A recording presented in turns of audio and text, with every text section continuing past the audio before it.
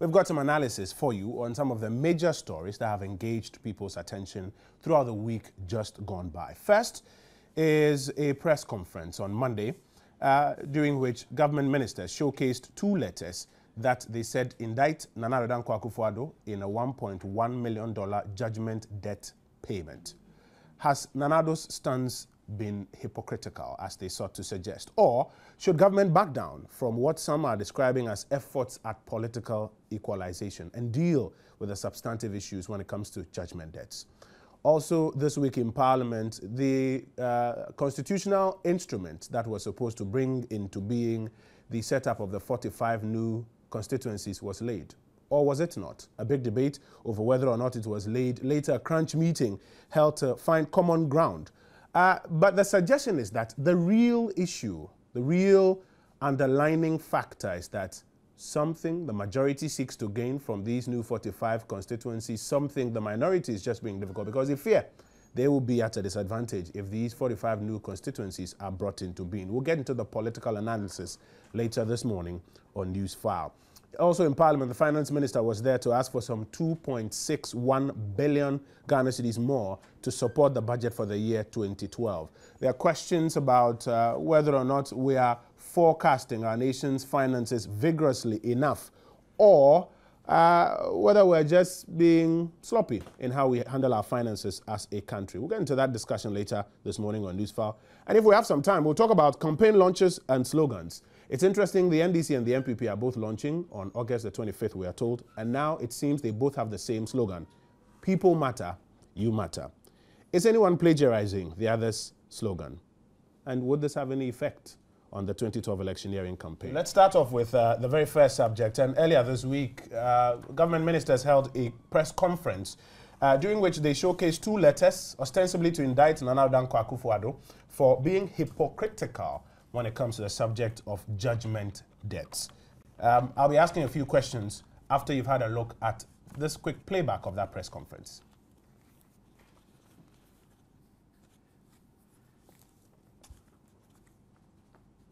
These two letters are revealing as they are interesting.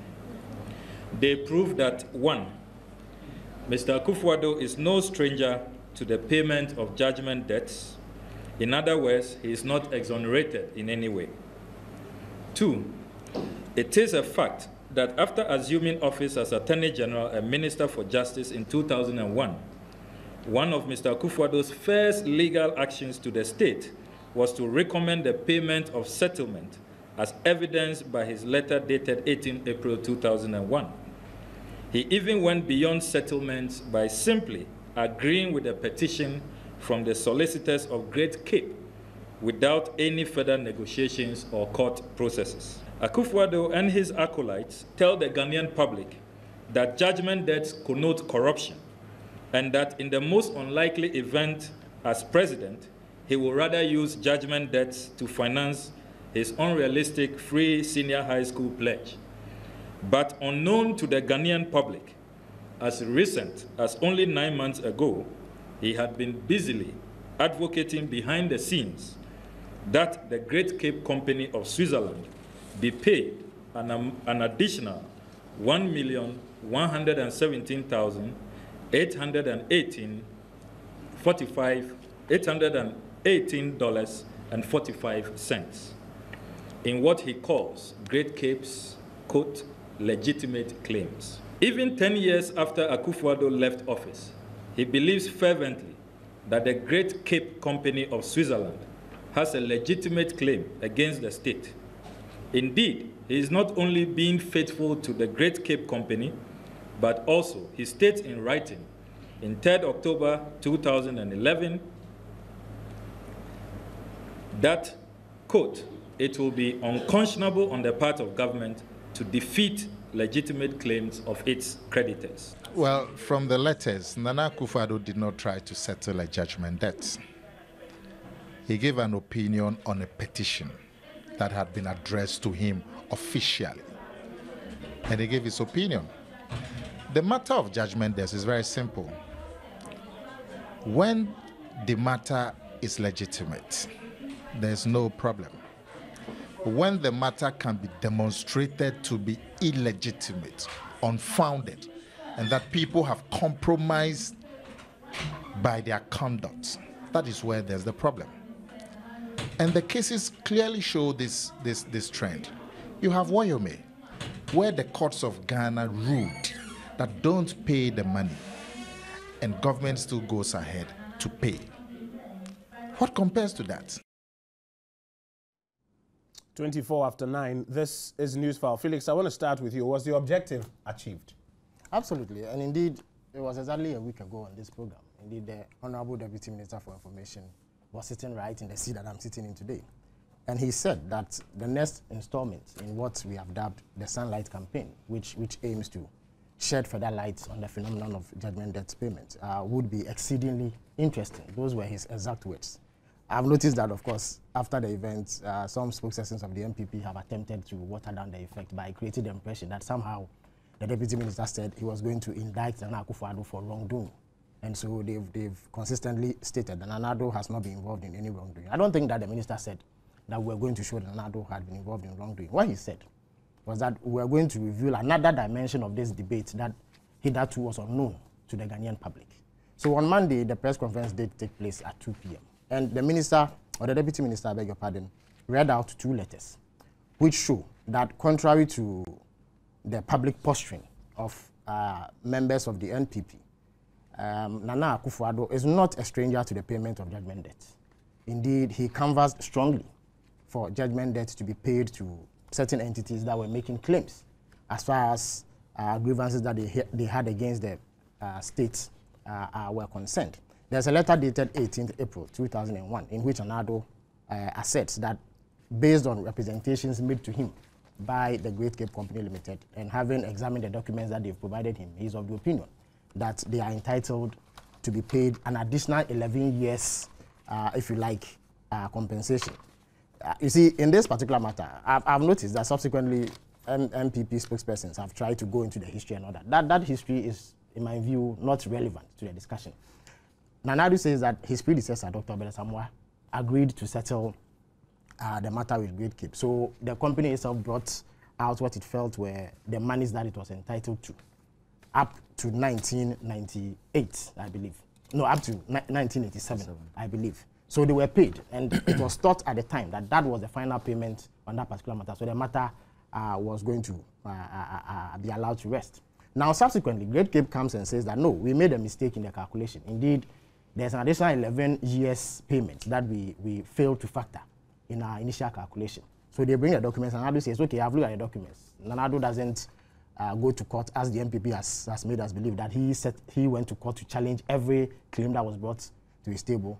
He asked that the people be paid what can best be described as enhanced claims of up to 11 years. So this was done. Now, subsequently, when Nana Addo left office, and indeed the NDC government came into power, Great Cape made contact with government and demanded that they were owed an additional 11 years payments that was not factored into the initial calculation. Incidentally, it does appear that the documents on this particular case could not be traced at either the Ministry of Finance or the Attorney General's office. So it was difficult to ascertain the veracity of the claims that the Great Cape Company Limited was making. Dr. Nat Tano, who appears to be the country representative of Great Cape, then remembers that Nana Addo once dealt with the matter, and Nana Addo is around. So he writes to him, asking him to authenticate, because indeed, Dr. Tano also produced a letter. I think this letter that Nana Addo wrote to the ministry as evidence that indeed they were entitled to those payments. The ministry then said that it was important for them to have some sort of confirmation from Nana Addo to authenticate the signature. So Dr. Tano then writes to Nana Addo, and Nana Addo actually says that yes, the signature is his. But you see, Nana Addo did not leave this at just authentication. He goes ahead to make an impassioned plea in the letter. Indeed, he takes it upon himself to write to the Ministry of Finance and the Attorney General at the time, demanding or indeed asking them or employing them, if you like, that indeed Great Cape Company Limited was entitled to those payments, and so they should be paid.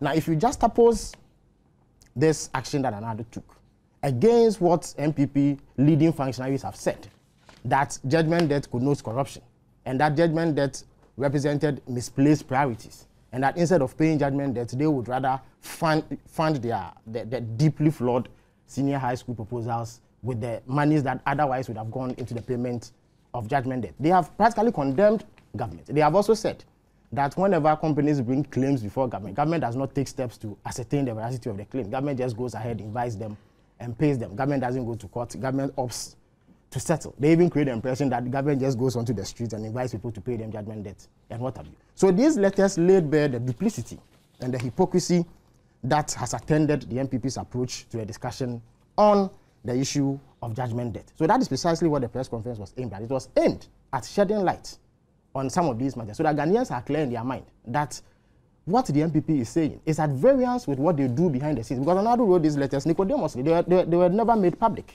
He wrote them behind the scenes on the quiet and asked the government officials to pay judgment debts and what have you. I mean, Dr. Muhammad Baumia, for instance, when he held his much vaunted lecture on the Ghanaian economy, he equated judgment debt payments to corruption. Indeed, he went as far as suggesting that merely because judgment debt has been paid, the economy has been run down. If you look at the reports that followed, I have seen the report on Peace FM Online, 3rd May 2012, in which they say judgment debt is corruption, attributed to Dr. Baumia. We've not had any, if you like, response from Dr. Baumia. We've not had any rejoinder. So it stands to reason that those represented the views of Dr. Mahadu Baumia. So it is clear that the MPP has not been fair to the people of Ghana. They have not been candid with the people of this country. And that rather than seeing judgment debt payments as a challenge to the nation as a whole and contributing to the debate, making valid inputs that can help us shape the system such that we are able to avoid, first of all, the incurrence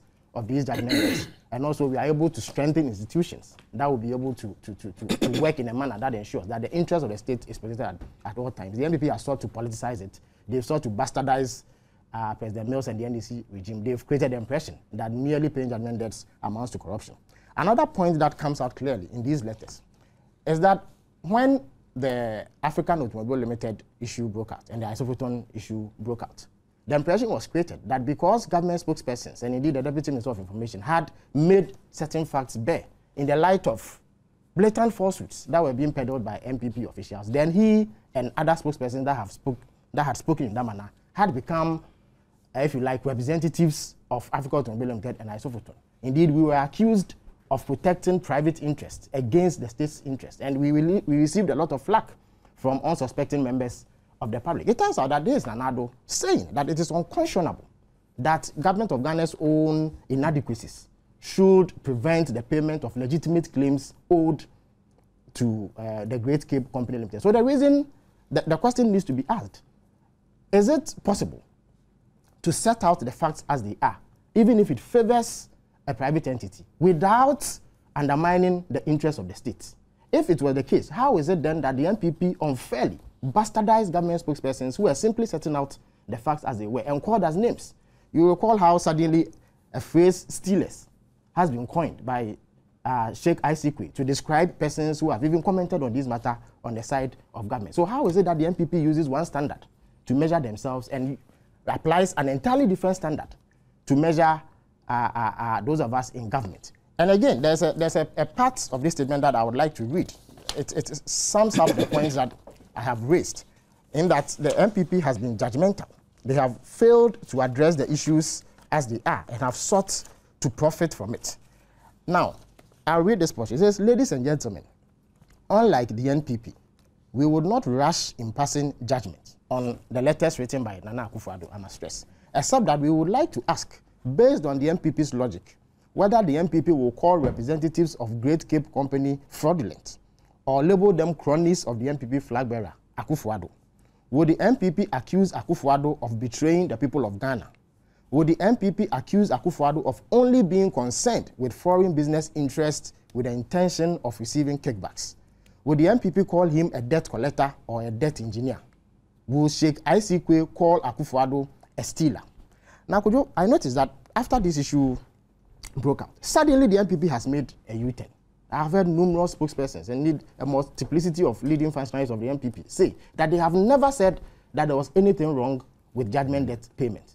And that all that they have said is that legitimate payments should be made. Indeed, I heard Nana Akomia in the insert that you played saying that once the payment is legitimate, they are okay with it. But that their conduct over the period has not justified the position that they are holding now. You recall what has happened in the CP matter, for instance, the Isophoton case, the Africa Automobile Limited case. They have sought to create the impression that somehow Madam Betty Modibirisu just sanctioned illegal payments to CP, when they are fully aware that that action that Madam Betty Modibirisu took was based on an arbitral award that CP had won. An arbitral award that the NPP is fully aware of, because as far back as 2006, this award was addressed to the Mr. Ayiko Otu, who was then Attorney General of Ghana. So the NPP is aware that CP had a legitimate claim.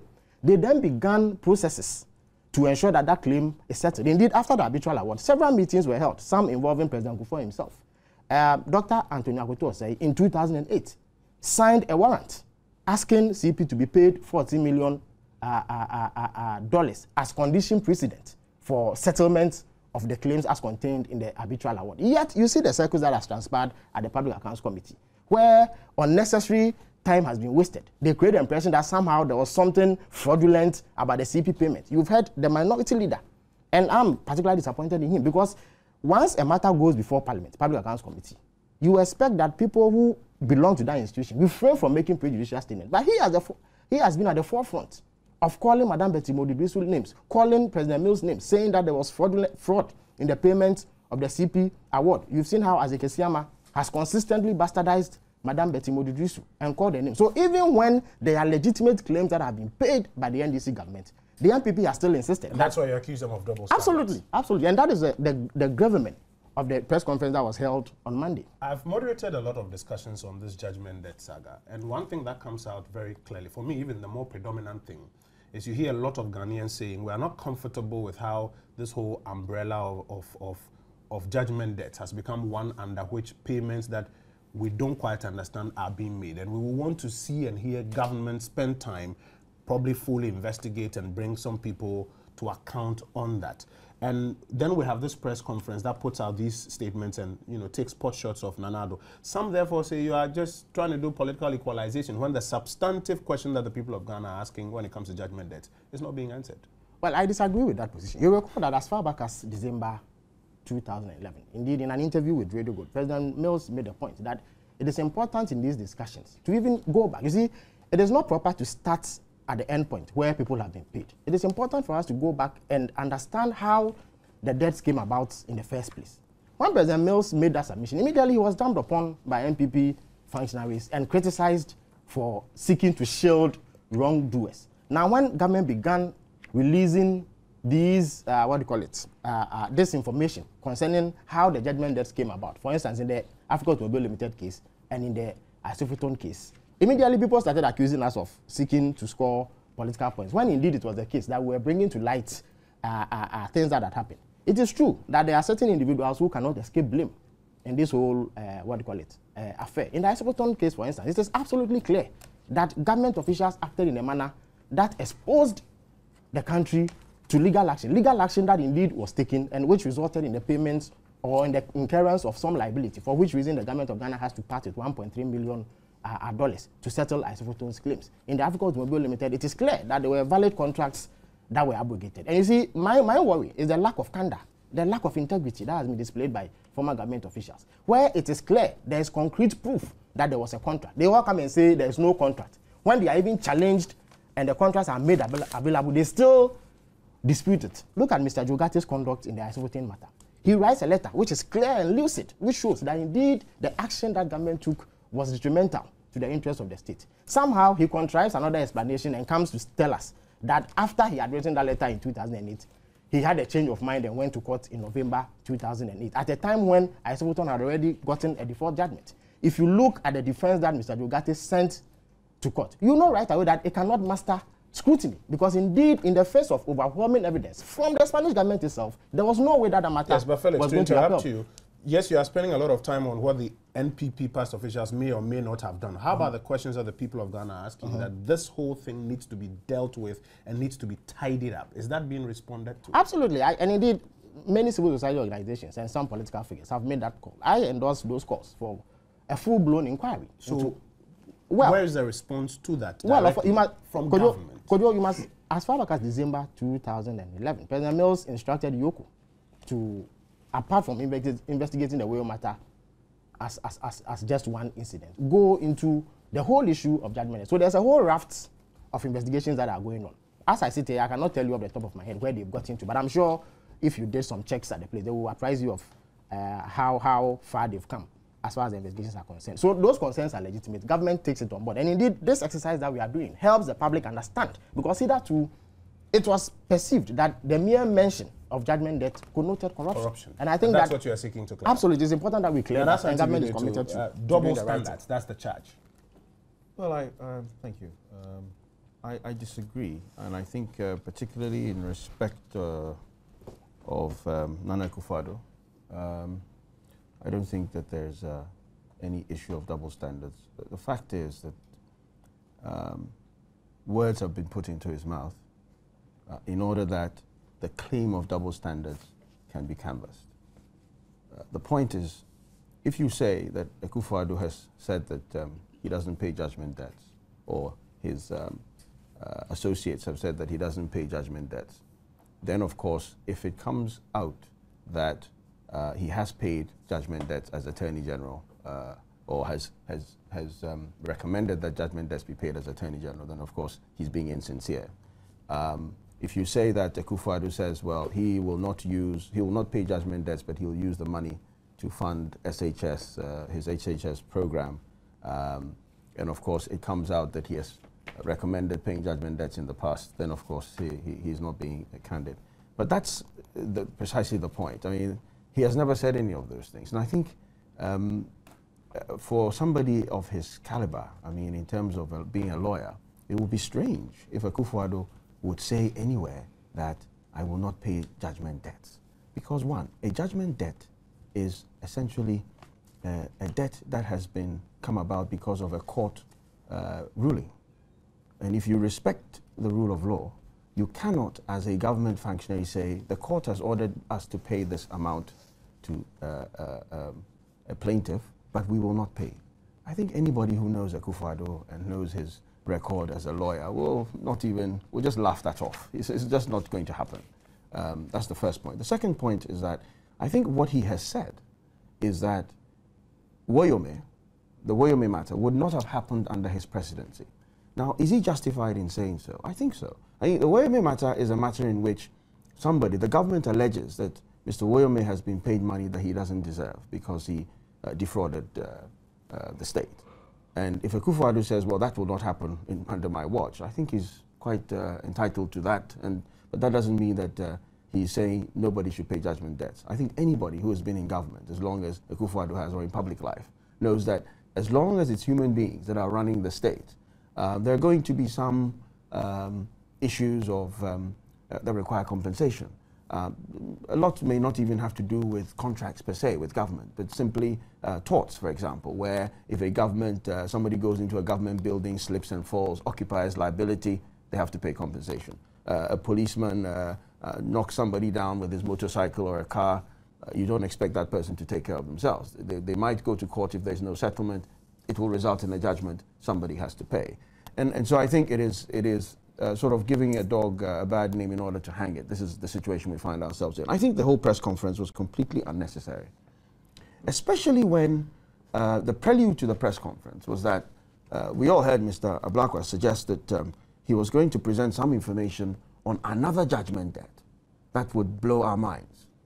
Now, I think in the context of what is happening today, if somebody says, on Monday, we're going to have a press conference, and we're going to present information, I think the exact words he used was, that will blow everybody's mind. Then, of course, we expect that we're going to be presented with another gargantuan judgment debt. As it turns out, it wasn't even a judgment debt. This whole Great Cape Company matter was not a judgment debt. It was a matter in which a company, I think it's important, I understand Mr. Fosu-Kwakye to suggest that the background is not important, but the background is always important. In one breath, he says the president in 2011 suggested that the background to all of these is important, and now he sits here and says the background to the Great Cape Company is irrelevant, is immaterial. That's very strange to me, but I think it's important. First of all, this Great Cape Company had a contract with the government of Ghana in 1978 to supply clinker, which is what is used in making cement. there was a change of government. I think the palace coup of Akufo, General Akufo, in which he put aside Mr. General Champong, and the contract was abrogated. The company kept pressing for damages for breach of contract.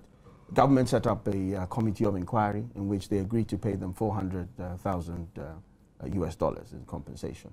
That apparently was never paid. In the Liman era, interventions were made, representations were made on behalf of the company.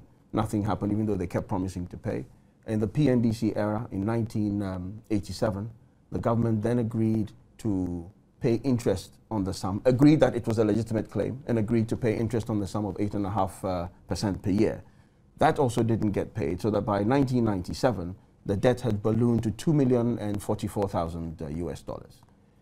In 1998, the government paid $937,000 US dollars, which was not adequate because of the $2 million. Now, apparently, the interest calculations too were not done properly by the company, not the government's fault.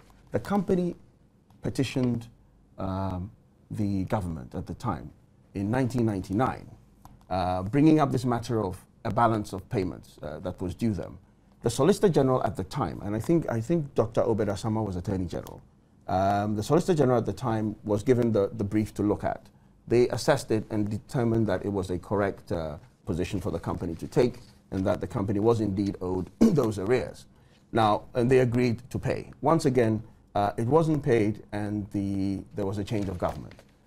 When Akufo-Addo became Attorney General in 2001, by then Dr. Tano, who was representing the Great Cape Company, had hired Chichi Opoku, the lawyer, to represent the company. Now, he wrote to both the Attorney General and the Minister of Finance. In fact, the letters are identical, in which he bemoaned the long delay in payments to the company and the problems the company had, and the fact that the company had made several concessions in waiving all sorts of claims in order to get a quick settlement, and how this had still not happened. Akufo-Addo wrote to the Minister of Finance indicating that this petition had come to him, that the petition was a repeat of a petition that had been brought in 1999 during Dr. Obed Asamoah's tenure. He had looked at the documents, his office had examined the documents and found that the claim was legitimate, and that the outstanding balance of $1.1 million thereabouts ought to be paid to the company. That was where he left it. Now, apparently that didn't get paid either. So in 2009, when 2011, beg your pardon, when there had been a change of government, Dr. Tano again petitioned the Ministries of Finance and the Attorney General's Department in order to sort out the balance. But apparently there were no records of that particular matter. But because Dr. Tano had the letters that he had written and had received on the matter over the years, he was able to produce Akufo-Addo's letter. And he was told by the Minister of Finance that, look, if you can get Akufo-Addo to authenticate his signature, that in fact he had written the letter, then we can move on from there. In fact, the Ministry of Finance got advice from the legal department of the ministry, and which suggested that it is not unheard of for that to happen, that there are instances in which if there's no paper trail, but there is a letter or some sort of document, if it can be authenticated, it can prove to be the basis for moving forward. So in 2011, September, Dr. Tano wrote to Nana Akufo-Addo requesting that he authenticate the letter that he had written in 2001, endorsing the position of Dr. Obed Asamoah in 1999. Akufo-Addo responded, and this is what's, I think, quite interesting. You know, you see clearly his public spiritedness, because the first part of his letter, he says, you know, he was surprised that such a request would come to him because it was he called it an unusual request because he was surprised that government records could not be found, and that he found it strange that record-keeping government had gone to such straits that this request to him would be necessary. And then he also suggested that, you know, it would be wrong for government to use its own deficiencies, that is, its poor record-keeping in this instance, to avoid paying a legitimate claim. I mean, this is the portion of his letter that has been quoted ad nauseum by government spokespersons and the like, that he stated that it would be unconscionable for government to refuse to pay based on its own wrong. And that is, of course, an equitable maxim that all lawyers know. That but you I've heard a lot of MPP people, since this discussion of judgment debt started, say that because there's room sometimes for manipulation, because there are, confusing points, it is best as a first resort to go to court to argue out instead of settling, because the argument has been made that it's when we decide to settle that all sorts of funny things happen behind the scenes. And one of the arguments that's been put out by MPP communicators is that you should, therefore, when these things come up, as much as possible, go to court and try and argue it out. Now, holding on to that same argument, so in 2001, when they bring up these things, and even if there's a Solicitor General's comment, I think the question that the government communicators are asking is that why is it that in that same spirit, Nanado doesn't, decide maybe to, head to the courts and challenge that sort of extra claim that is being made, or even in 2011 when that authentication request is made of him, advise that that should be done, and then suggest that, well, this is legitimate, so let's pay. And they are arguing that it's the same premise on which they also argue that some other claims are legitimate and therefore must be paid.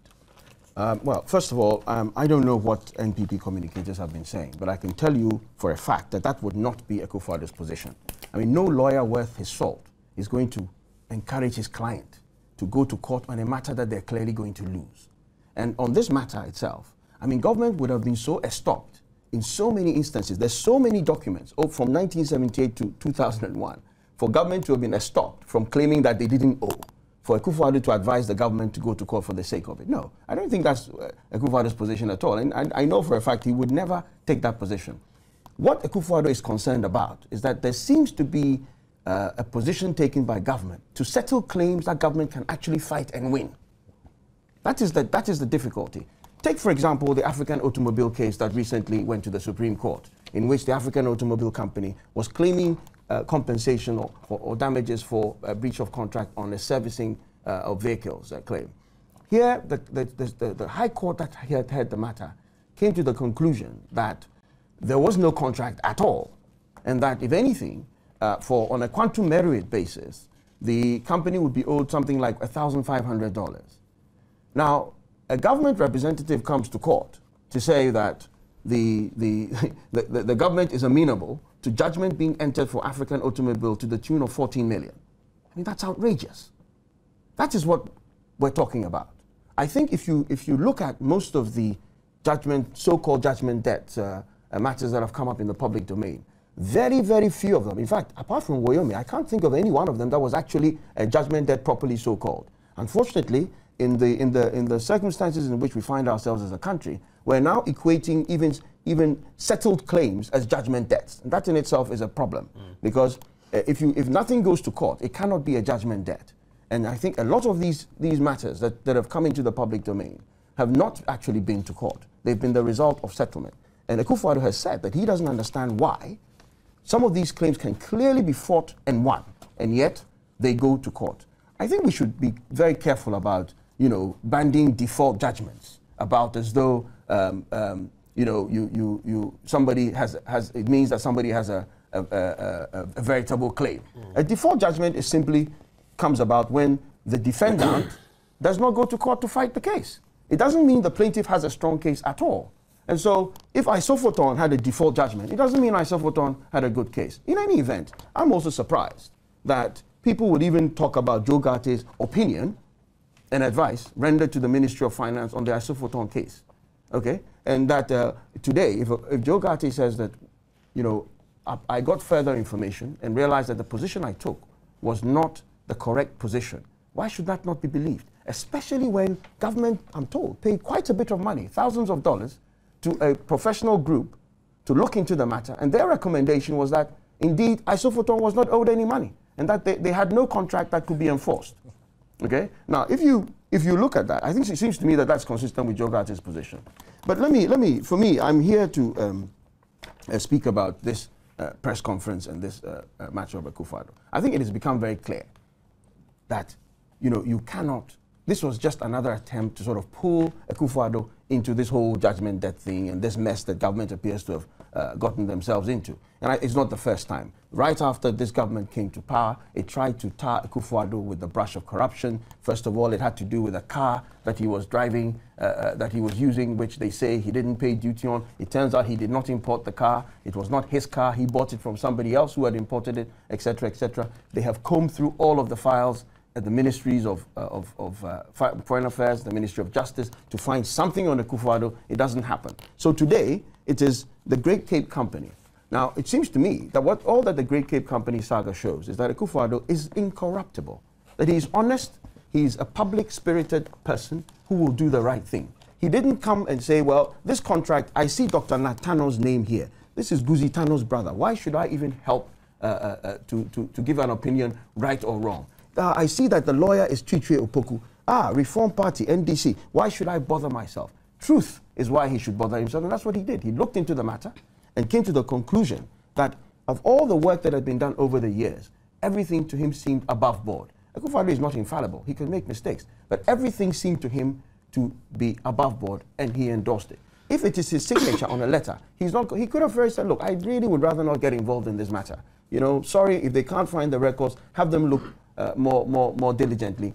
I don't want to get involved. But I think as a mark of a person of great character and truth and honesty, he came across saying that, look, this is indeed my signature, and I don't see any reason why government should use its own lapses to not pay legitimate claims. Now, I think I just want to end by saying this, that there were several mistakes, you know, and this is what, for me, points to the mischief of this whole press conference. First of all, Mr. Blakwa called it a judgment debt matter. It's not a judgment debt matter. Secondly, Mr. Blakwa said Akufo-Addo just took a petition from the solicitors of Great Cape without doing anything else and simply decided to pay. Well, that is not true.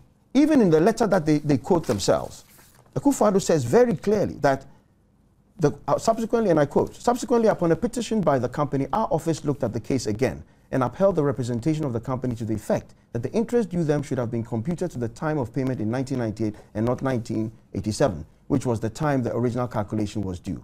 The mistake occurred because when the matter came up after 1997, the company did not submit all of the data, which were subsequently incorporated in their letter of 6 September. So that doesn't hold water as well? No, it doesn't hold water, and more importantly, he says the company acting through solicitors has filed another petition to us. The first one was to Dr. Obed Asamoah's office, well, to the AG's office, but when Dr. Asamoah was there.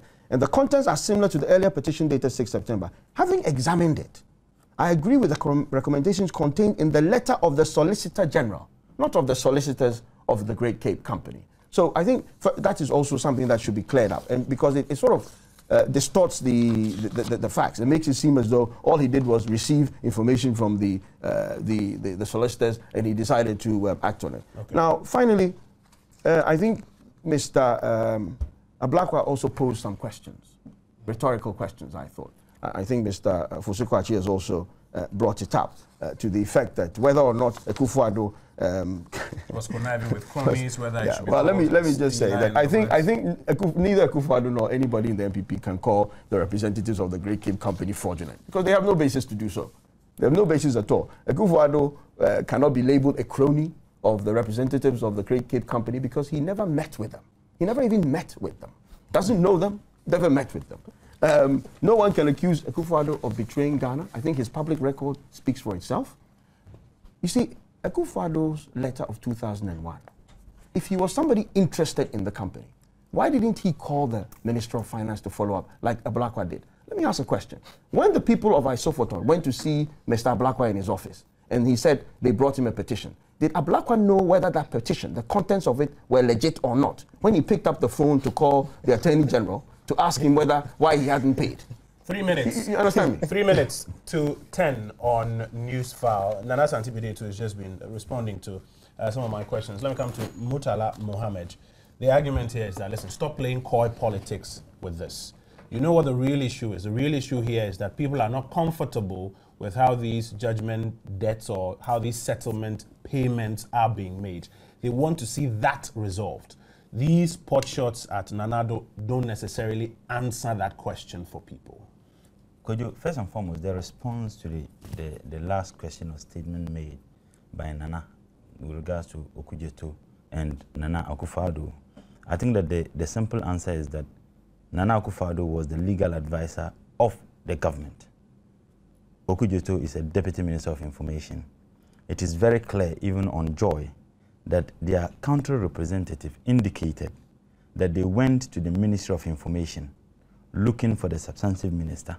And indeed, what Honorable Okudzeto did was to find out not the content or the merit of the demands that they were making. And that point was made very clearly. Here is a Minister of Justice and Attorney General who wrote a letter. So I'm surprised that he is trying to compare the telephone call Honorable Okudzeto made with regards to people have come to complain. And as government, if in governance, if you are working for a government, someone comes with a claim, what is wrong with you trying to find out from a colleague minister? This is a concern that someone has brought. I want to find out from you what is wrong with that. And again, even the nurse sitting here, like he indicated, was to more or less clarify certain issues. I think that he has done a lot of disservice to Nana Akufo-Addo's issue with regards to all this press conference that was held. In one breath, he says that Nana Akufo-Addo, a lawyer of a sort, would not want to advise his client to go to court when he knows that he's going to court on a case that he can't win. The same lawyer of a sort knows that when a case is in court, you don't comment on the content or, if you like, the merit of the case. Yet he commented on Woyumi. I think that let's move away from this. And he did that with a style. He did that in Woyumi's own hometown when he knew that the Woyumi case was in court. And I think that we need to move away. This desperate attempt, please. It's not about what he said. Exactly. Benefited from the money. The issue, please. You're talking about subject. I'm just asking a question. Please, I listen to you. You just have the patience. No, listen to me. Please. I'm saying that he asked the people of his hometown whether they also benefited from the money. The whole issue of the Woyumi case had to do with the money. He went there and commented on it. So I think the same Nana Akufo-Addo, who is a lawyer of a sort, on BBC said that as I talk to you, a whistleblower is in court. You think that a lawyer of a sort will make a statement about something that is non-existent? As I talk to you, a whistleblower in Ghana is in jail. He said, as I talk to you, a whistleblower in Ghana is in jail. When he knew deep down him that there was no whistleblower in jail. I think that this desperate attempt wouldn't help. In fact, he has succeeded in messing up the issue. And I thought that Nana Akumia would have been better. But another point he made. I will not take personal insults from you. Oh, have I insulted you? If we can be very civil. If you're angry, I'm sorry. I don't intend to. I will not take that from you. And I think that let's proceed. I'm saying that. So whether somebody will be better. Let's focus on the issues. It's okay. It's okay. It's okay. Let's focus on the issues. Let me ask my question again. The argument is that there are substantive questions that people are asking. Yeah. These attempts to draw in Nanado don't necessarily answer those questions for taxpayers who want to know how best to deal with settlement claims and maybe judgment debts moving on into the future. The attempt to draw in His Excellency the President and the wife, claiming that the wife benefited $5 million of Ghana cedis from monies that were paid to Woyumi, in which NPP leadership and commentators commented about. Was it also fair? Who was that? Yeah. When this guy held the press conference, or what's the name? That gentleman in Fonka, and said that Nana Akufo. Who was that? That's Osubempa. And said that the wife, His Excellency President Mills' wife, got $5 million Ghana cedis, was it $5 million from this Woyumi. Most of their commentators commented on it. They commented on it. And they thought it was the right thing to comment on. And I think that who is trying to draw Nana Akufo-Addo even into this whole debate? The fact is that the press conference was held to expose the hypocrisy. That was the purpose. And again, there was another argument that was made, that even at the press conference, the Deputy Minister of Information said that they are not saying that Nana Akufo-Addo is engaged in any wrongdoing. That was not the purpose for the press conference. The purpose for the press conference was made very clear. We want people to understand that we should not politicize judgment debt. Now you had the running mate, Dr. Mahmoud, who said that payment of judgment debt was corruption. Simple and short. Now if someone says the payment of judgment debt is corruption, simple and short, yet in one breath, you've also paid judgment debts, and your actions and inactions suggest something entirely different. My brother read the letter that was written on the 18th of April, 2001. And he said that Nana Akufo-Addo didn't just say that we think that you should. Why? These people went to court. They were paid. And mind you, Kojo, they went to court with an argument. And the argument they went to court was, we demand this amount of money to be paid. He himself indicated here that the calculation, which was wrongly done, was not done by government, but it was done by the company. Now the court ruled on the argument that was made by this company in court, and for which reason the amount of money was paid. Now these same people would come back and say that we think that about 11 years calculation of interest should have been added to it. 11 years. Now 11 years, as a Minister of Justice and Attorney General, why? It has to do with the state paying money. You didn't see the need to go to court. You just decided that I am convinced with the argument that is made by these people and therefore they should be paid. Now you see, the point we are trying to make very clear has to do with the hypocrisy. Now if you listen to the MPP, and I'm surprised that they are now saying that Nana Akufo-Addo as a person never made that statement, and that if he didn't even hear MPP commentators comment on this issue of the fact that they will not rush into paying judgment debt, they would fight every single case in court. And we said this is a classical example that the government and then Nana Akufo-Addo, who is now the flag bearer of the party, should have fought in court, and he didn't do that. Now he made another point that they were talking about cases that you think that government can easily win.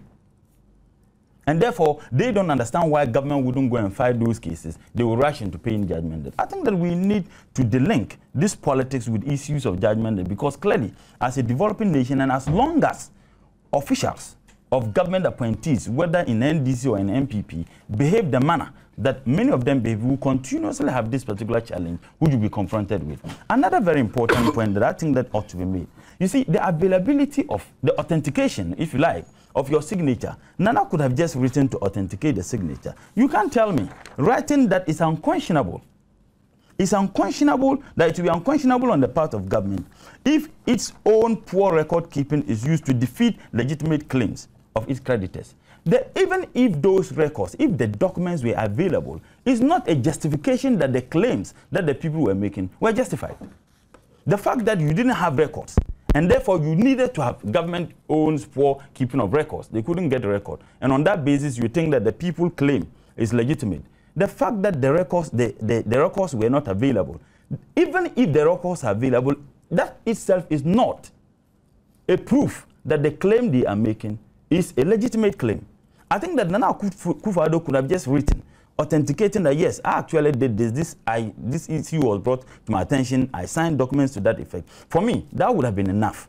But for you to go ahead and say that you think that it will be unconscionable on the part of government if its own poor record keeping is used to defeat legitimate claims of its creditors, even if the documents are available, assuming the documents were available, the documents that the Minister of Justice and Finance couldn't get, even if they were available, that in itself is no conclusion that the claims that the people were making were legitimate.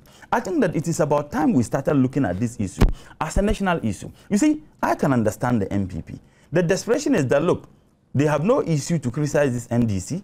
The only thing they clinged on was Woyomi. Now, other issues came up, and then they think that, no, we never said that judgment debt payment is wrong, because there are now evidences proving that they themselves have sanctioned judgment debt. They themselves refused to go to court on the basis of claims that people were making. Now they try to shift the goalposts. It is also very important about the letter that was written by the then Minister of Justice, Joe Gatti. I listened to him, and he said that when he wrote the letter, I guess on Joy, when he wrote the letter, that later there were some information that were not made available to him, and that later he was informed by the chief, the chief of staff. Why? Minister of Justice, I am not a lawyer, I'm not even a law student. Minister of Justice, the legal advisor of government. On what basis will you write a letter if you do not go through all the necessary documentation and you be convinced that, look, this particular letter I'm writing, I am convinced that what we are doing is something that will land this government into a particular position that will be uncomfortable. You wrote such a letter only for you to be informed by the chief of staff that, look, there are some information that were not made available. I think that it's an attempt to throw dust into the eyes of the people of this country. And I think we should move away from that. Question. I am happy, Kojo, that they are now realizing that they cannot gain political capital, make a political capital out of this. I am happy that they are now realizing that we need to look at this as Ghanaians and consider it as a challenge that this nation is confronted with. I am very happy. Which is what brings me to my next question. Yeah. So, and I'm operating on this assumption. Yeah. Assuming you have succeeded in showing that Nanado was hypocritical on the subject of judgment debts and settlement payments, and Jogati didn't do a good job. What happened to your mandate as government to govern and to solve the problems that confront the people of Ghana? One of them being this whole quagmire of payments that people think sometimes are fraught with corruption. And how are you, because you see the challenge out there is that people see you as seemingly trying to score political points with it, when the substantive reason for which you, government, you are there to help lead, show the way in fixing this, you don't seem to be attacking with that much aggression. Kojo, first and foremost, I think that there is one conclusion that we've all come to, whether NDC or NMPP, that at any point in time, legitimate claims of people ought to be paid. That is one conclusion that we have all come to. Now, it's not about what people think about payments that have been made by government. It's about whether indeed those payments were made legitimately. I think that for me that is very important.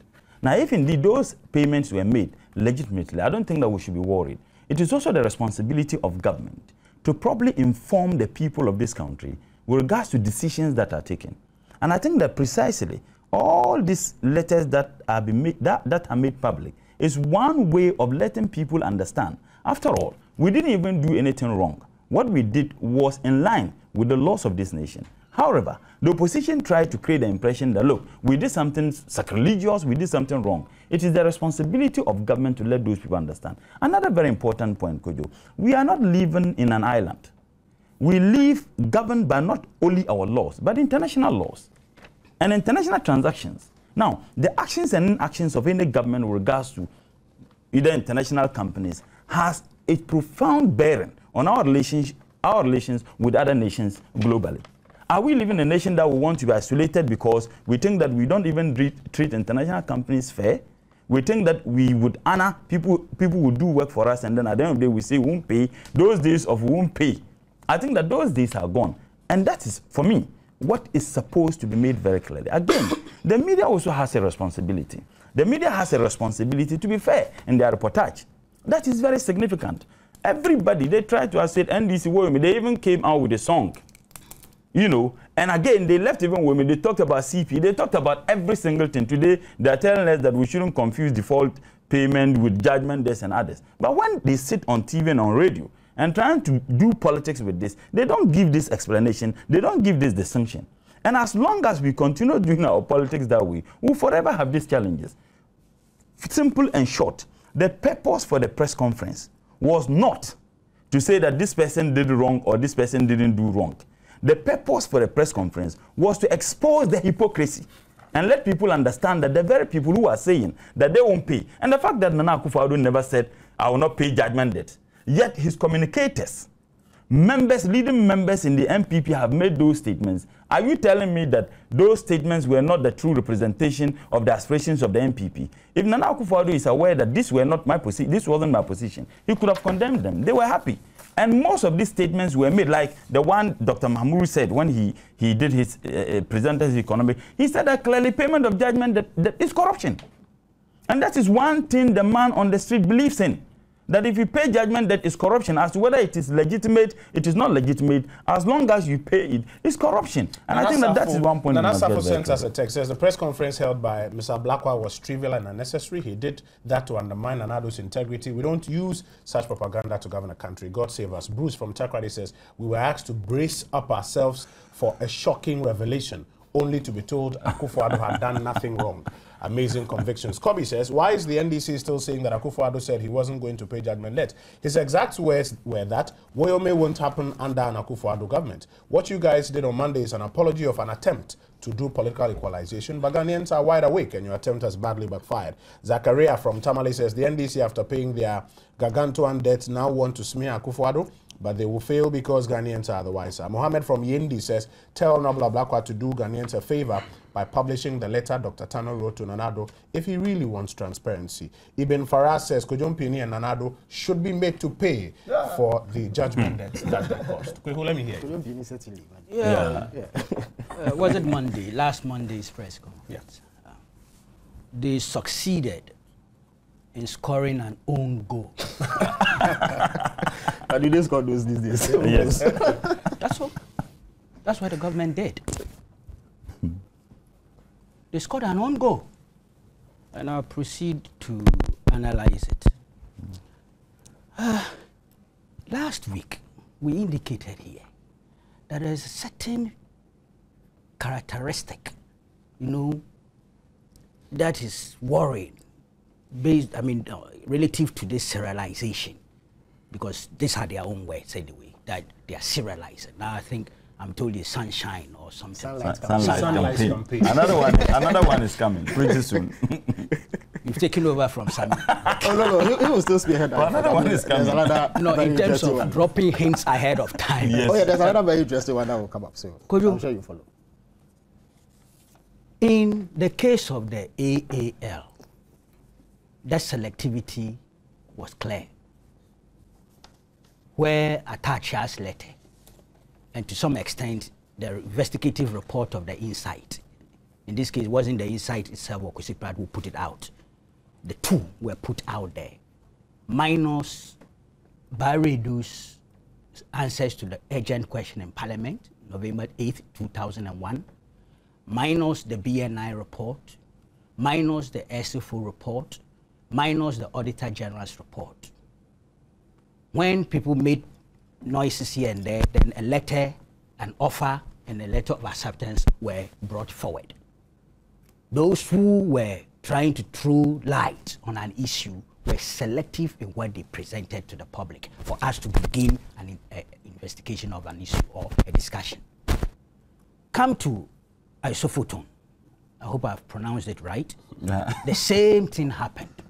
A certain letter by a Spanish official and another one were put out there. Joe Gatte's June 4th, 2008 letter were put out there for us to discuss. Meanwhile, they were aware that there were other letters, other court processes, like the fact that Joe Gatte filed a defense, there was an affidavit in support, there was an application to set aside default judgment. The government was privy to all these things. They chose not to advertise those till others brought it on board so that the discussion became broader. Meanwhile, the basic theme behind this serialization is transparency and full disclosure. That's what they tell us. Come Great Cape, what do we have?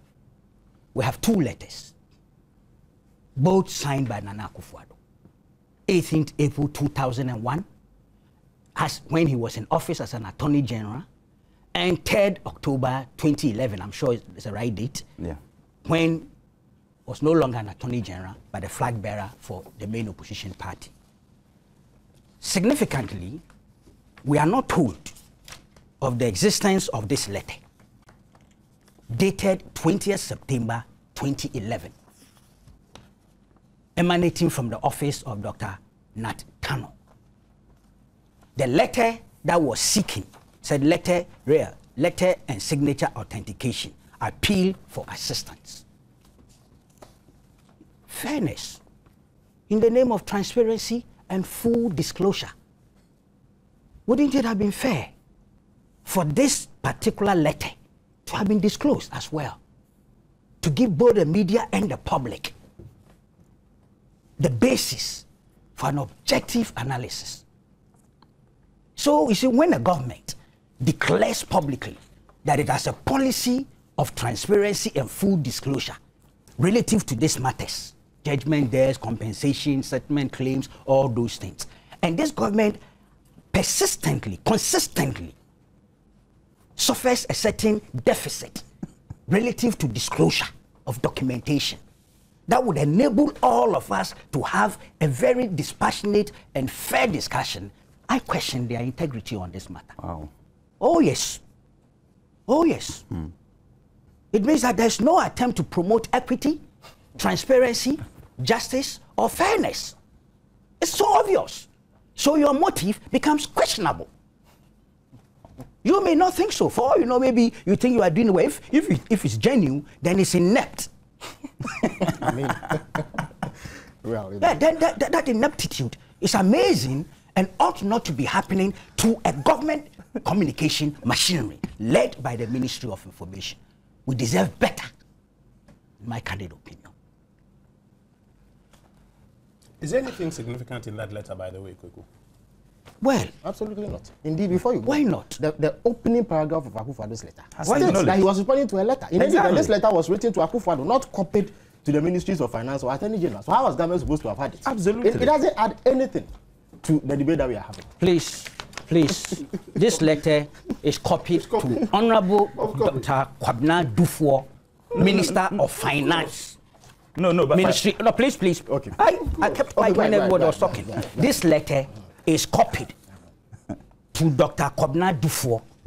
And the gentleman, after making a recapping, recounting all those earlier things between him and Ubeda Samoa and Kwame Pepper and all the rest, now comes to make the point that they are being told to get that Nado letter, the April 18th, 2011 letter, authenticated, validated. So he makes this point. In this regard, Honorable Sir, the minister made it abundantly clear that he would also be happy to act if he were in receipt of an affidavit or letter from your good self, simply stating that you are indeed the author and signatory of the attached letter, recommending the supplementary payment to Great Cape through the often mentioned letter, though the often mentioned letter is not on a headed paper. You would also notice, Honorable Sir, that the copy I have attached is an original copy on which the ink from the pen used for your signature is indeed clearly visible. Sir, I'm appealing to you to kindly use your good offices to assist us in the authentication of this crucial letter. I believe that such verification would indeed be in furtherance of our bid to resolve this long overdue matter that has unbelievably and unjustifiably spanned 3 decades and counting. This you can do, sir, by simply writing to indicate that you can categorically confirm that the signature on the attached letter is indeed yours and that you are convinced that the letter is authentic. I would also be most grateful, sir, if you would also design, there's something wrong. Glasses. No, the word, I don't know, D-E-I-G-N, Dean, in your reply to copy the Honorable Minister of Finance as well. I thank you, sir, in anticipation of your kindly, humane, just, and speedy attention to this most pressing and long overdue letter. When Nana Akufo-Addo wrote his letter, he copied, as directed, the Minister of Finance and indeed the Minister of Justice and Attorney General. He brought sunlight. He was not hiding. He was not writing a letter. Nicodemus. Yeah, but it was Nicodemus. No, I just want to proceed. Can I ask a simple question? Then you proceed. A simple question. You yourself saying you place a Hold it. A simple question. If you allow, why not? First and foremost, NDC, we made it very clear. And myself and Felix, we've all said here that the purpose for the press conference we held was to expose the hypocrisy of the NPP, and particularly their flag bearer. So your question is? I'm coming. So if Nana Akufo-Addo wrote a letter, or the company wrote a letter to Nana Akufo-Addo, it is not in our interest to talk about that letter. And in any case, the letter that Nana Akufo-Addo, please, it is not in our interest to talk about that letter. Wow. The letter Nana Akufo-Addo himself wrote clearly indicates that he was responding to a letter that was written to him. So you expected, does Kweku expect the NDC to say that, okay, the company wrote a letter to Nana Akufo-Addo demanding that he authenticates as to whether indeed their claims and other things they made were actually, because the documents are not available. And then Nana also wrote a letter. It wouldn't make any sense to us if we really want to achieve the purpose for which the press conference we held. So your question is, does Kweku expect government communicators exactly to talk about that? It's not necessary. It doesn't add anything. It doesn't in any way undermine the effort that we make. Exactly. Let him proceed with his This is a government that we, the citizens of this land, have given a mandate to rule in the name of the Constitution. And fortunately for us, this government, in carrying out this exercise, indicated that it was driven by full disclosure. Absolutely. The principles of full disclosure. They didn't tell us that, oh, this is a press conference to expose hypocrisy, even if that was beneath the scene. the most important thing is that you declared publicly that your aim was full disclosure. And I'm saying that you are telling us today that because you displayed this letter, and the first paragraph said, this is to acknowledge receipt of your letter of 20th September, requesting my assistance in the settlement of government's long-standing indebtedness to Great Cape Company of Switzerland, it was sufficient. That's unfair to us. Why? Indeed, the fact that there's an indication of a receipt of a letter would require that you produce this letter. This is not a 100-page letter, so that people cannot carry around. But what will so it you make question their integrity and their motive because they're not based actually on their doing own the full declared disclosure. policy of full disclosure. That's fine. And transparency. No, but that is a Nobody high- asks them, I'll come back to you guys later. whether it has anything or not, what is disclosure? You say full. You didn't tell us selective disclosure. See, please. All right, Then we must as well talk about the very day the letter was written. Listen. Could you go ahead? I'm sure we'll get time Now to it's respond. beginning to degenerate into heckling. Okay. He's made his point. Let him proceed. I'll come around the table to have you make your point. Kweku. Yes, we hold them to their own declared principles. And on that score, they failed. And that is clear. Now, having failed so abysmally in meeting the principles they have set for themselves, they are now telling us that, oh, it was to expose hypocrisy. Let's examine that as well. See, first of all, here on this very table, and 2, 3, 4 days ago, at least on Peace FM's Kukuru program, this point was canvassed by Deputy Information Minister Ajini Mbwati, that Bawumia had said that payment of judgment debt was synonymous with corruption. He quoted a headline and said it could be found on the website of Daily Peace FM. Kojo, it was produced. That thing was produced.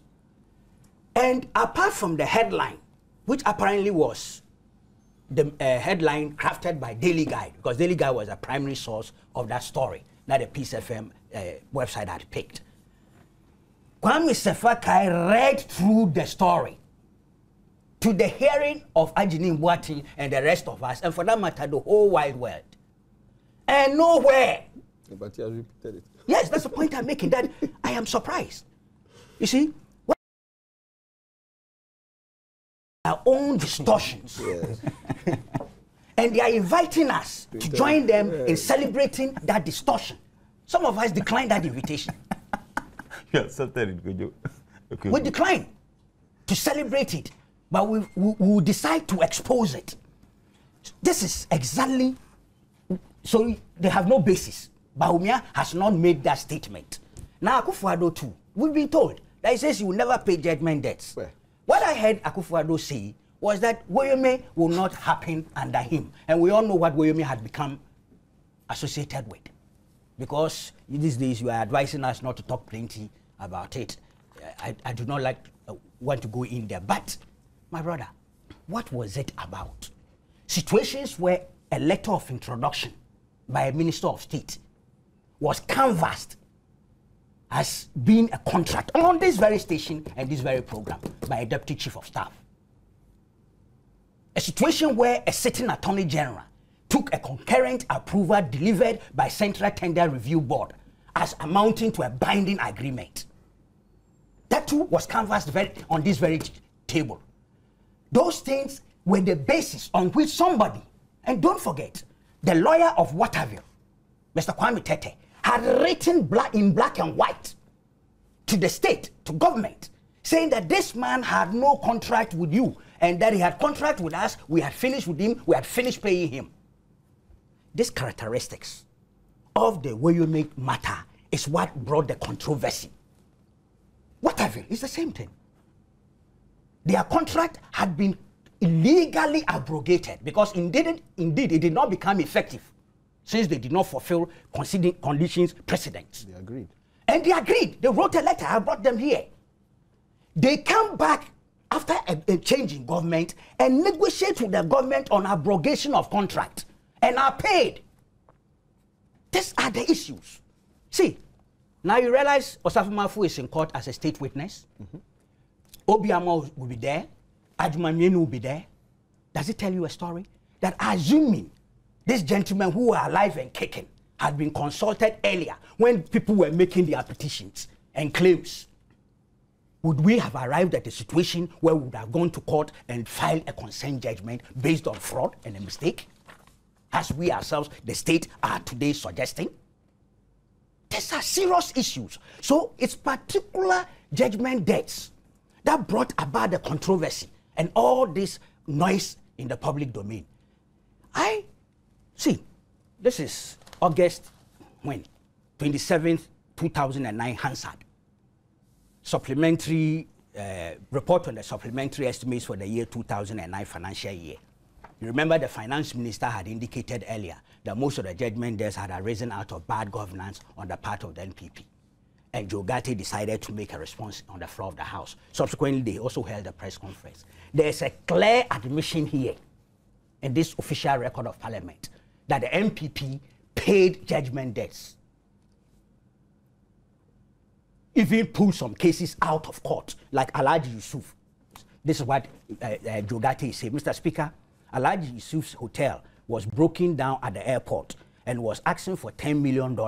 We negotiated and brought the thing down to less than 50%. This is NPP speaking publicly on the floor of the House. To less than 50%? Yes. They paid over $6 million, so it couldn't be less than 50%. I am saying this is what I'm reading here. So he was not being honest. You don't even know what you are talking about. The gentleman was asking for $12 million in court. You read $10 million. I am saying, and I'll come I have the court documentations.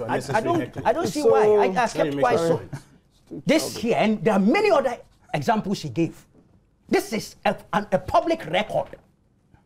Apart from that, go back to 2006, 2nd June, Hansard, Public Accounts Committee report on judgment debts. The chairman was Salas Mensah, who was reading. There was this judgment, the Delta Foods Company, which began 1997. And the Accra court ruled against the state. We didn't pay. It went to the US. So when the NPP came, in fact, the NDC government, number 2, paid 4.9 in March 2000. The NPP, no, I'm coming. So, and then NPP, then April 2002, who was in office as Attorney General. He advised payment, and the money was paid 4.9 to Delta Foods on public record. And there's nothing more public and authoritative than the Hansard. So there's no debate as to whether NPP had ever paid judgment debts or not. It doesn't arise. It's a distortion created by some people who need it in order to defend a very bad case. And that's exactly what is going on. And I think Ghanaians are more discerning than people think. And this must be rejected outright. So to be honest with you, as I said, last Monday's press conference, our friends in the government scored an own goal. I've been asking a question around the table that there's also another substantive question that this whole thing needs to be tidied up. Do you think that in all that government has done so far, Felix has been explaining that there are a number of things going on in the background, but do you think Ghanaians who are consuming all of this information get the material, get the message that the substantive issues are also being worked on? There are court cases ongoing. Do you think that message is coming across? There's some amount of confusion in the exercise, deliberately being engineered by people in government to distort the environment, pollute the environment. They think it helps them. You see, this is where people were caught on the wrong foot based on Woyome, Waterville, Rockshell, and others. And in order to equalize, desperate equalization, they are confusing issues. It's not helping. One would have said, in principle, wanting to throw light or bring sunshine was good. After all, it's a compliment. But in so doing, you are being selective. So your motive, I don't believe they are interested in that. To be honest with you, I don't believe they are doing what they are doing with an eye on the campaign.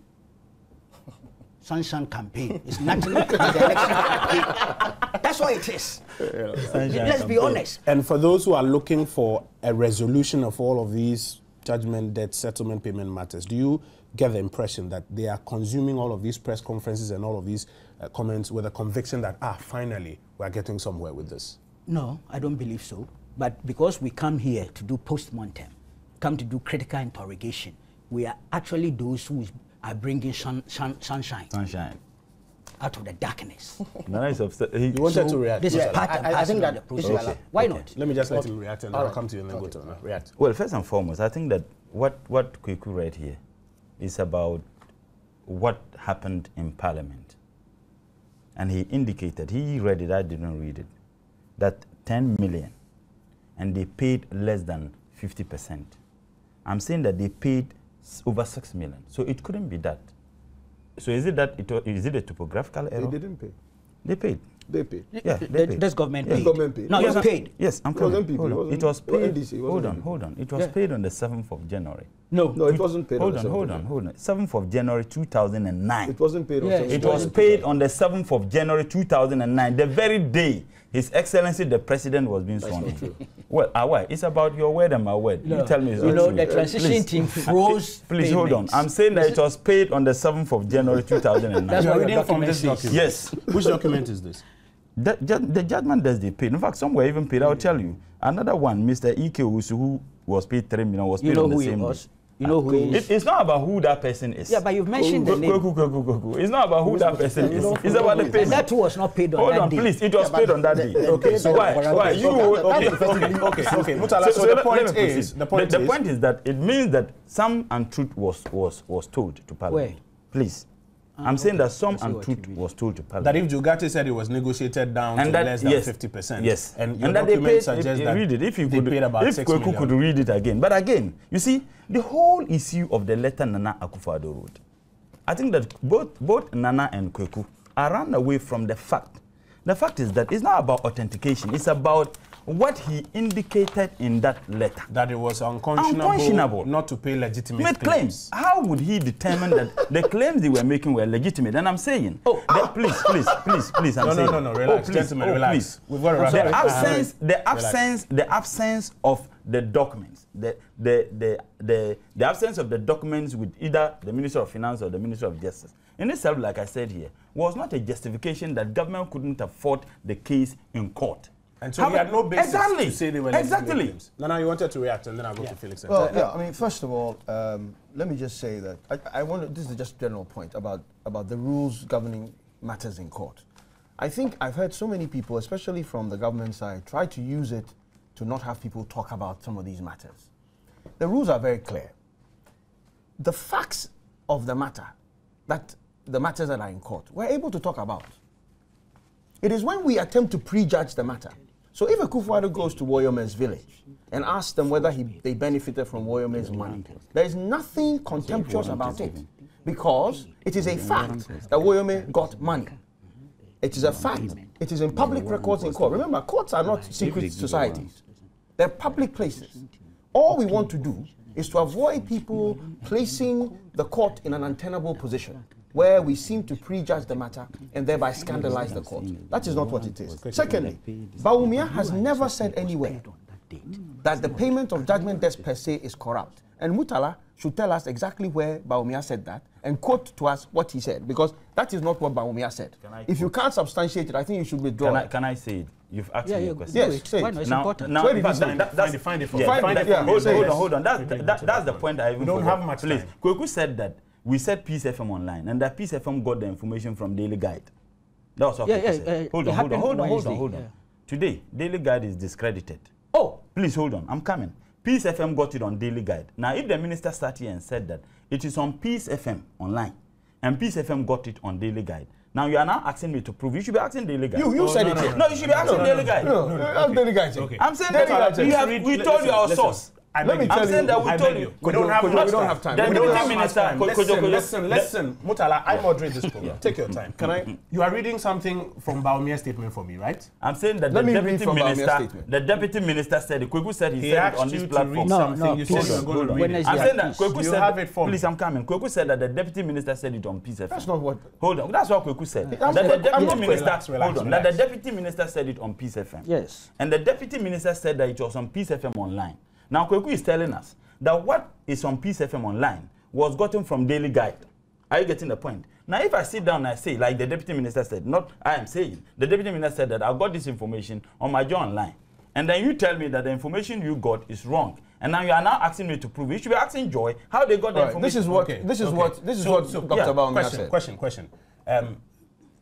Are you able to read a quote for me of what Dr. Bawumia said? You said you were going to read it for me. Oh, the heading is that CD free fall. That's a headline to the story. I'm looking for a quote to the story. Please, I'm coming.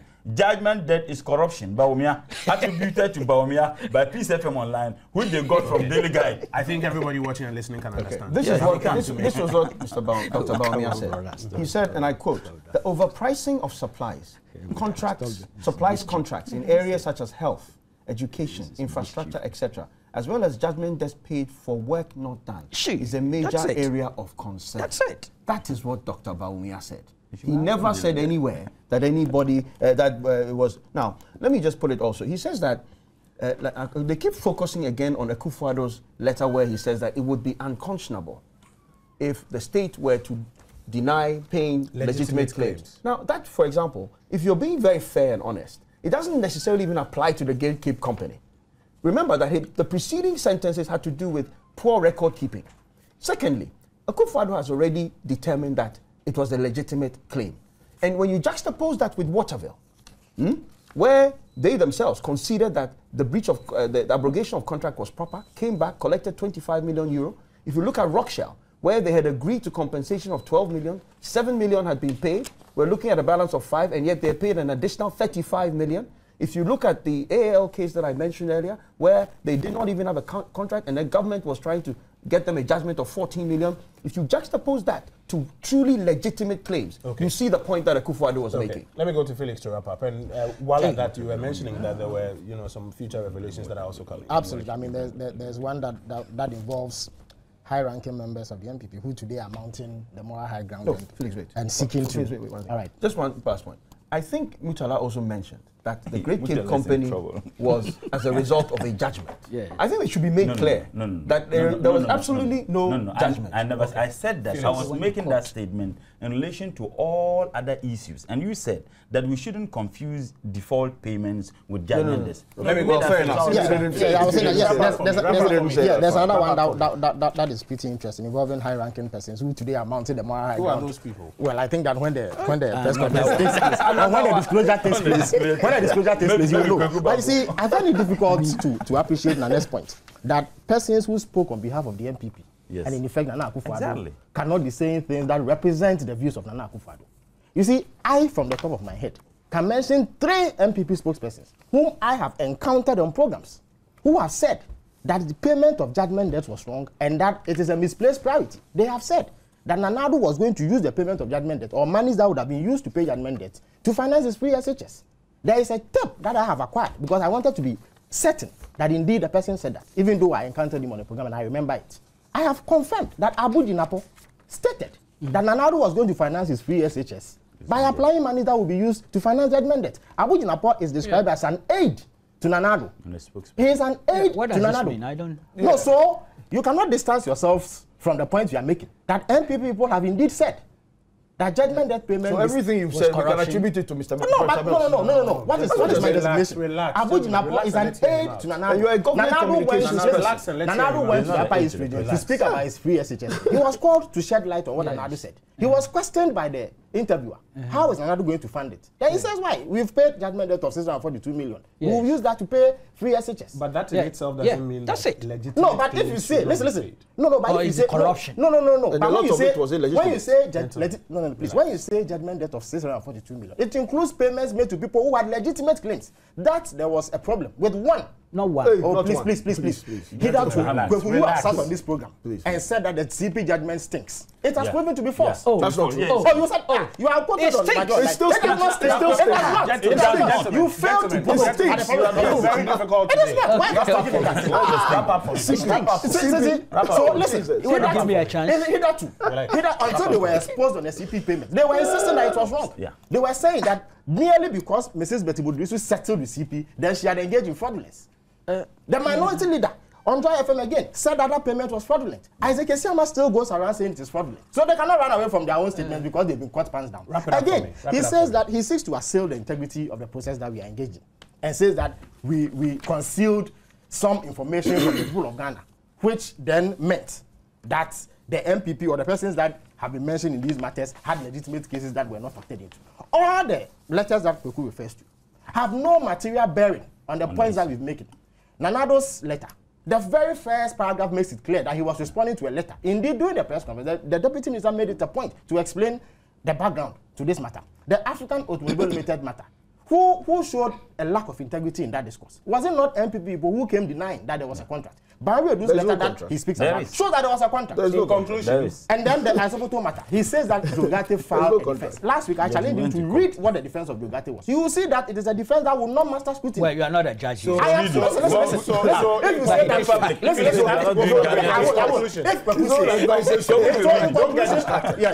in conclusion, we have demonstrated that whilst the MPP was singing a different tune before this, they were paying judgment. They were condemning the payment of judgment. They're making it seem like the NDC government was irresponsible, doling out money to cronies. When they were writing behind the scenes to implore government to pay judgment, it's unfortunate that I have to take a break at this time. We are 16 minutes to 11. Gentlemen, you've been very disruptive in this session. I would encourage you to let each other speak. I would encourage you to let each other speak so that you can make your point without interruption. Daniel Asante from Techiman says the MPP's hypocrisy has now been exposed. They are running away from their own shadows. They must stop this hypocrisy. Thomas from the UDA says a black one must be joking. What he did on Monday only amounts to political immaturity and mischief. It only gives credence to the view that the Ministry of Information is just a propaganda tool for government and should be scrapped off. Ajir Clark says, in my candid opinion, all political and civic institutions should come together to create a better system to help government functionaries determine how and when contracts should and should not be cancelled. That should be the core issue we must be discussing now. What is gone is gone. Sule from Tamale says, the problem is not with the payment of judgment debts. It's rather the way government officials turn themselves into spokespersons for some of these companies. Mike from Navrongo says, how can monies supposed to be used for development be used on judgment debts? Those who are responsible should be punished. John Sarkodie Ado in Germany says, I think the letter written by Akufo-Addo was intended to authenticate or disregard a claim by an institution in the country. He just authenticated his signature and rightly admonished the institution involved not to allow their lapses to injure the rights of others. He could have just authenticated. Augustine says the NDC should leave Nanado alone and concentrate on how they are going to hand over power to the MPP next year. Michael Manfi Ekwapim says the MPP has never said judgment debt in itself is bad. They rather attempted to distinguish between illegitimate and legitimate judgment debts.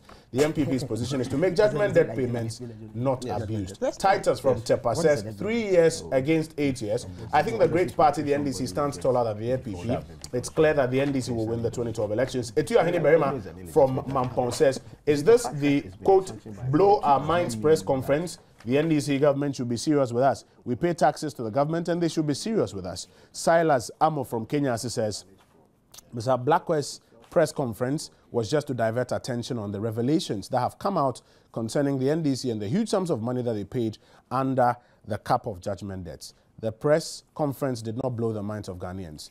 It was cheap propaganda. We're going to go for a little break. When we return, Nana Akumia would replace Nana Santibidi as we continue with some of our conversations. It was an interesting week in Parliament. A couple of things that I want my guests to comment on about things in Parliament. First, the constitutional instrument, CI 73, that is supposed to bring into being the 45 new constituencies that are being created, was laid before Parliament, or was it not? A bit of a brouhaha over it. Eventually, it was laid. Parliament is still trying to figure out how to get it to count for 21 sitting days. It appears that members of Parliament may have to be recalled during their next break so that they can, you know, sit for those 21 days to be counted, by which time it becomes law. Therefore, it would then be applicable for the December polls, and the authorities will have good time to be able to apply it. But it came with its own back and forth. The argument is that the real deal here is that the minority is opposing it because they hold the view that the majority may stand to gain from these 45 new constituencies. The demarcations are such that they may stand to gain. The other charge is that the majority are trying to push it through because they think they will gain. I'll hear what my guests think of that. And still in Parliament, the Minister of Parliament, the Minister, I beg your pardon, of Finance was asking for 2.61 billion, you know, for the supplementary budget. We're told that the documents have been withdrawn because some of the calculations may be wrong. It could go up a little beyond the 2.61. But the bigger question is, can rigorous forecasting remove the need for supplementary budgets in the future? I want to take the thoughts of our various guests who are here with us this morning on Newsfile. Murtala, let me start with you on the development in Parliament. These two, as I have mentioned. The creation of the new consensus and also the supplementary political budget. arguments being made of them and the supplementary budget. I think that I'll just take the supplementary budget first. I think the information we got initially was that there was even some quoted. I listened to Joy once again. I think that Joy should be giving me some award for listening to you and keeping faith with Joy. Yesterday, that an addition of, was it 50,000 or 500,000, something, a figure was quoted by the FA. And the spokesperson, or the one in charge of communication at the Ministry of Finance, denied that and indicated that there was some problem with topographical problem with regards to original document that was presented by the Minister of Finance. He talked about original the document presented by the Minister. He talked also about the one that was given to members of Parliament, and also the bulletin or the PowerPoint form, which was about 3 pages. And I think that issue was clarified. This is not unusual, that at any point in time, supplementary budgets can be presented. Again, the concerns that some people, particularly our brothers and sisters in the opposition raised, had to do with the fact that we are left with some few months. And therefore, if we are bringing it, some even went ahead to say that it is just for the purposes of the elections and others. I think that the business of government would continue, whether we have elections or we are left with a day or two. A business of government will continue. And I guess that is the light in which this budget was presented. And the Minister of Finance indicated that it also had to do with some funding or support that would be given to the Electoral Commission, security-wise and others. We would need to support them. I think it's necessary. Government also talked about the fact that the wage bill has actually increased because over 90% of public sector workers are now offloaded into the single spine. I mean, something which was a little over 2 billion has now catapulted to almost 6 billion. And I think that has occasioned and is necessary. But I would want to look at the creation of the consensus. The argument has always been, or the argument has been with standing orders of the House as to whether in laying the bill you need to also indeed give members of Parliament copies. I'm not a lawyer, but I guess that the codes of Parliament, both minority and majority, has been that standing order 75-1. I think that was what the minority was quoting, that you needed to have provided members of Parliament with copies. And then the majority also argument, and the ruling, if you like, or the conclusion that they all came to had to do with the fact that standing order 77 states that even after you lay it, you should have gazetted it and then give members of Parliament the copy. What is important in all this debate has to do with one statement I guess the minority leader made on Joy once again, that he and the majority leader and the speaker have sat and then they are trying to find out how they can come out with amicable solution. But he made one striking point that if it is revealed that there is some political agenda or to score some political goals, then people may raise concerns. I think let's get something very clear. The NPP did that in 2004. It never helped the NPP, because if you look at the number of consensus that were created, I guess they didn't win all the consensus that were created, even though they created some consensus. Some concerns were raised again in 2004 with regards to the creation of the consensus. There is that argument that has also been made that the NDC has forced the Electoral Commission to create more consensus because the Electoral Commission hinted that they were going to create 20 consensus. But because of the creation of the districts, they had to create about 45 consensus. The government's decision to create consensus doesn't hinge on whether the Electoral Commission, to create more districts, doesn't hinge on whether the Electoral Commission wants to create consensus or not. And let's get this distinction.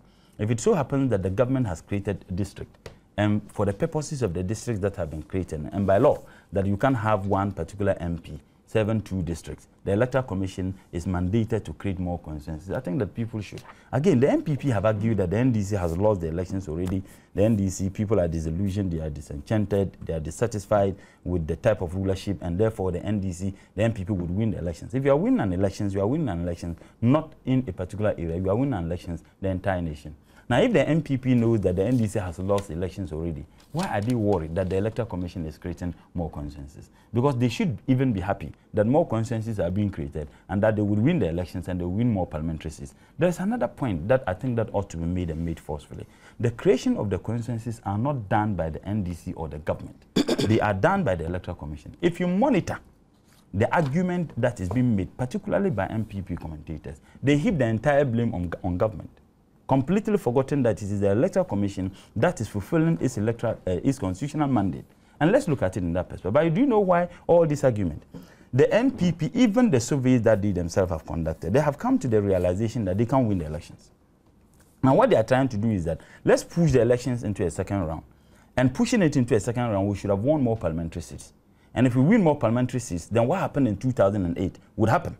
So that you win more parliamentary seats, even if Nana gets 40% or below 40%, we'll go in for a second round, and then we'll use it as an advantage. Psychologically, it makes people understand that we would not want to have crisis. And therefore, if the NPP has won more parliamentary seats than the NDC, why not give them the mandate? And you think that's why they are stalling the process? I'm coming. No, yes, I would explain why. Just like what happened in 2008. You know, in the first round, the NPP was leading, and NDC won more parliamentary seats. I understand that. And they are now thinking, yes, and they are thinking that with the creation of new consensus, it has destabilized, dissipated all their plan. But one simple message: the elections is not even going into a second round. The NDC is winning the elections in the first round, one touch. There is no question at all about that. Because we are so convinced that it is not about what people say. It is about how the people feel on the ground. It is about the fact that schools have been built. It is about the fact that hospitals have been provided. It is about the fact that farmers have been given fertilizers. They are no longer given fertilizers on coupon basis. It is about the fact that there are a lot of roads that have been constructed. These are the real issues. These are the issues that will determine whether they should renew the mandate. It is about the fact that they are dealing with a presidential candidate in the person of His Excellency the President, who is humble, God-fearing, and they would want to be governed by such a person. Let me ask you for his take on the development in Parliament and how to ensure that in the near future we handle it better. Kweku. See, 20-something years, in democratic evolution or transition that this country is going through. We keep on saying we're doing very well. I share that view. I know we have challenges. But couldn't we have done this with some finesse, less controversy? How many months to elections? We are some few months to elections. I'm told the campaign will start August. Parliament, you've gone and placed this instrument before Parliament. I'm being told that it has to at least be there for 21 sitting days. From the calculations, that is itself a challenge. So Parliament may have to be recalled in all sorts of manner just in order to allow this to go through, after which the parties will have to go out there, the new constituencies, do primaries, and start perfecting their campaign strategies. Few months to elections. Why do we impose such a constraint and burden on ourselves? First, there are people who are asking 45 in addition to the 30, the 230 means 200 and something, 270 something. Where do we stop? When? How? There are countries with bigger populations, bigger land size. They don't have this number. So we've got to look at all those things as we move, even though there may be legal basis for some of these things going on. So I'm disturbed. And I remember the very first time this matter came up on this program, some of us expressed the desire that it may not degenerate into political controversy in an election year, very close to the election. We don't need it. It's needless. So how come? How did we arrive at this stage? Maybe the census was not released early. The districts were created. New districts were created a bit too late. It's all part of that whole pot of, apparent disorganization. We deserve better as a nation in terms of quality of management. And I'm not looking at only government, central government. You see, it's across board. The institutions of states that are mandated legally to do certain things are all part of this mess. And here we are, 5 months to election. We are debating all these things. We are now going to create new constituencies, demarcate them here and there, polling stations be cut across. We have going to, why? What's wrong with us? You fear to give us problems in December? maybe we'll be able to manage. I'm a Ghanaian. I want this country to remain peaceful. I want us to go through the elections, no matter who wins. Bottom line, this country should remain intact. We can't negotiate that away, okay? But I also think that we could have done better. We could have dealt with things in a more organized way, more disciplined way. You know, cohesiveness, but all this confusion, it makes you sometimes wonder what's happening to this great nation. So for me, that's my problem. I've been lamenting quietly, listening to everybody across the divide. Cases are in court, 4 cases or so are in court, and everything is proceeding as if there's nothing happening on that legal judicial landscape. What? This country is a better place to do things in a better way. That's my whole thing. I'm so frustrated with this particular matter. Felix, I don't know if you share Nkweku's frustration, and perhaps if you can profess some views on how to tidy it up, especially as we head towards December, and maybe in the near future ensure that we don't repeat this Mikey situation.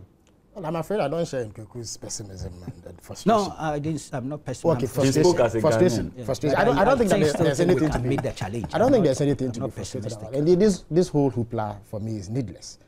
Can it be done before the elections? And if it is done before the elections, is it possible to have free and fair elections that will not degenerate into violence? I say yes. If Parliament has to sit for a week or 2, in addition to their regular sitting period, just so that this thing goes through, why should we be making such a big deal out of it? And why is it the first time in Ghana's history that a matter in court or someone has attempted to stop an institution of state from carrying out a certain responsibility, and nonetheless Parliament, being a master of its own rules, had gone ahead and done what it has to do? I don't think it's the first time. It won't be the last time. Again, it is clear from the cases that have gone to court, and indeed I do not want to risk being cited for contempt. But I don't believe that I don't believe that those cases really are going anywhere, in light of the fact that the Electoral Commission has simply used the same processes, the same systems, the same calculations, the same formula that they used to create 30 constituencies in 2004. And we didn't have any hula baloo about it, even if there was. It went to court. Yeah, but the Electoral Commission went ahead nonetheless. Parliament did what it had to do. So why is it that if the same scenario is being played out, people should express such frustration and pessimism as though the country was on the brink of some disaster? I don't think that the issues are as serious as people are making them out to be. It will be done, it will go on peacefully. Again, I think that the MPP runs the risk of incurring the wrath of the many people in our society who are happy about these developments. You see, it is not in the interest of political parties to be seen to be doing things that are not in tandem with the aspirations of the people. I have been around a bit. I can assure you that people who are going to benefit from these demarcations, people in places like Weja, Okankwe North, Ablekuma South, that are unwieldy because of their size, are extremely excited about the division that is coming. So when the MPP behaves in a manner that shows that they are not in support of something that the people are clearly excited about, I think that they will suffer some political backlash if they do not retreat, regroup, and do the right thing. Again, it is our time that we put away this unholy, or if like unwholesome suspicion that we have of state institutions. Why would anybody doubt the integrity of the Electoral Commission? There is a commission that has held 5 elections. Of course, we've had our challenges, but everybody knows that those challenges did not emanate from a deliberate desire on the part of people at the EC to manipulate, but because our own systemic problems came to the fore in those instances. But I don't think that anybody can doubt Dr. Faijan's integrity as far as upholding the system is concerned. But I think we can handle it better next time around. Well, of course, we can learn lessons from this one, but let us not play it out of context. Let us not exaggerate beyond the reality on the ground. I don't think that helps anybody. I don't know what you want me to comment on the mid-year budget. Yes, so quickly. Okay, I think that basically the budget showed that the economic fundamentals were still robust. Inflation is still at single digits. Yeah, we suffered some hits with the reserves for very obvious reasons. The dollar and all that has given us a normal effect. But where we are at the moment is certainly better, much better than where we were in 2008. Again, the real GDP growth for the first, the first quarter of this year appears to be robust. We grew at 8.7% compared to, is it 4% in 2011. So it shows that we are making some significant progress, even as challenges still remain, especially with regards to wage issues. Again, I heard comments from the minority to the effect that they thought that government was not prioritizing properly. Government was more committed, in their view, to paying salaries of workers than investing in areas like agriculture. I bet to differ. I don't think anybody can argue against the need for something to be done about the salaries of Ghanaian workers. And indeed, over the years, they have agitated for improved salaries. So I think that we all should be happy as a society that teachers, doctors, nurses, and other public sector workers are enjoying significant increases in their salary. That's the only way that we can spare productivity. Again, agric, a lot has been done for agric.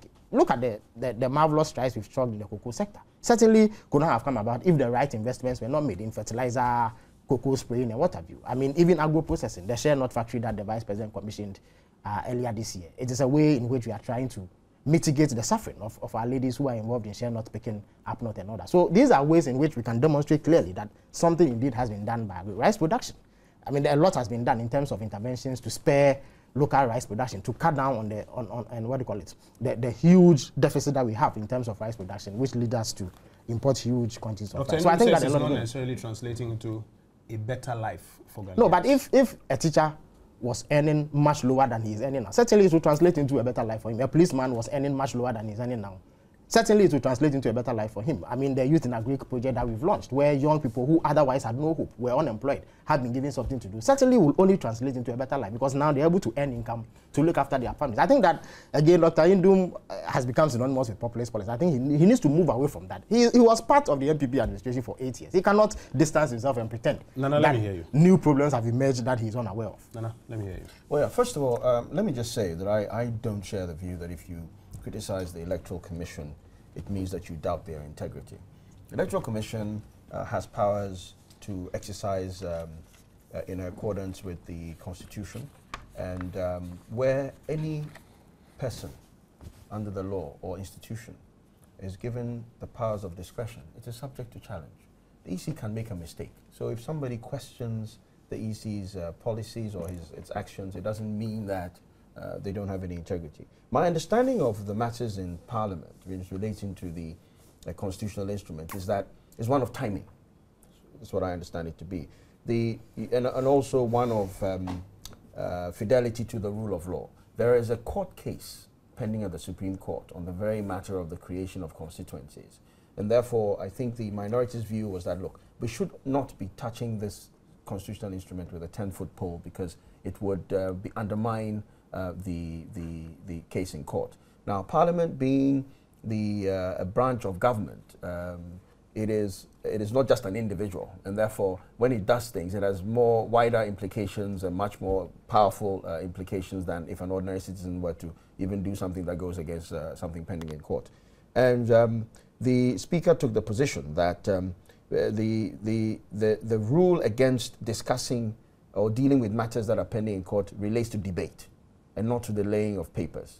But I think I would beg to differ with her. It seems to me that the only purpose of laying a piece of paper in Parliament is to enable debate and an eventual either approval or disapproval. We're told when it comes to CIs and LIs, it's laid, it goes to the subsidiary committee, and then, No, they debate it. Well, if it goes to the subsidiary committee, there's a debate on it. And the subsidiary committee, the committee is just a committee of the whole, so they represent Parliament. That's the first point. The second point is that what Parliament does not have the right to do is to amend the CI. They either reject it within the 21 days or it becomes law. That's what it is. So in order to reject it, they have to debate it. Okay. So I think that's a semantic sort of excuse for allowing it to happen. Now, Felix also just mentioned that Parliament is the master of its own rules. That is very true. But Parliament is a master of its own rules only to the extent that they don't offend the Constitution or the constitutional rules. It's not the old days when Parliament was supreme and it was sovereign and it could even overturn court judgments. That's gone. Today, it must act within the Constitution. And the rules are that if Parliament itself is aware that there is a matter in court that has to deal with something Parliament needs to deal with, it ought to really stay its hand and await. Otherwise, it will be prejudging the matter. And this was already determined in the G.H. Mensah case. So there's no question at all about that Parliament has to do that. The question is, again, one of timing, as I've said. If you look at it now, Parliament is going to rise next week. It means that they have to recall Parliament in order to sit for 12 days, because between now and when they have to rise, the thing would have been laid for 9 days. They'd have to come back, sit for 12 days, doing nothing except on this.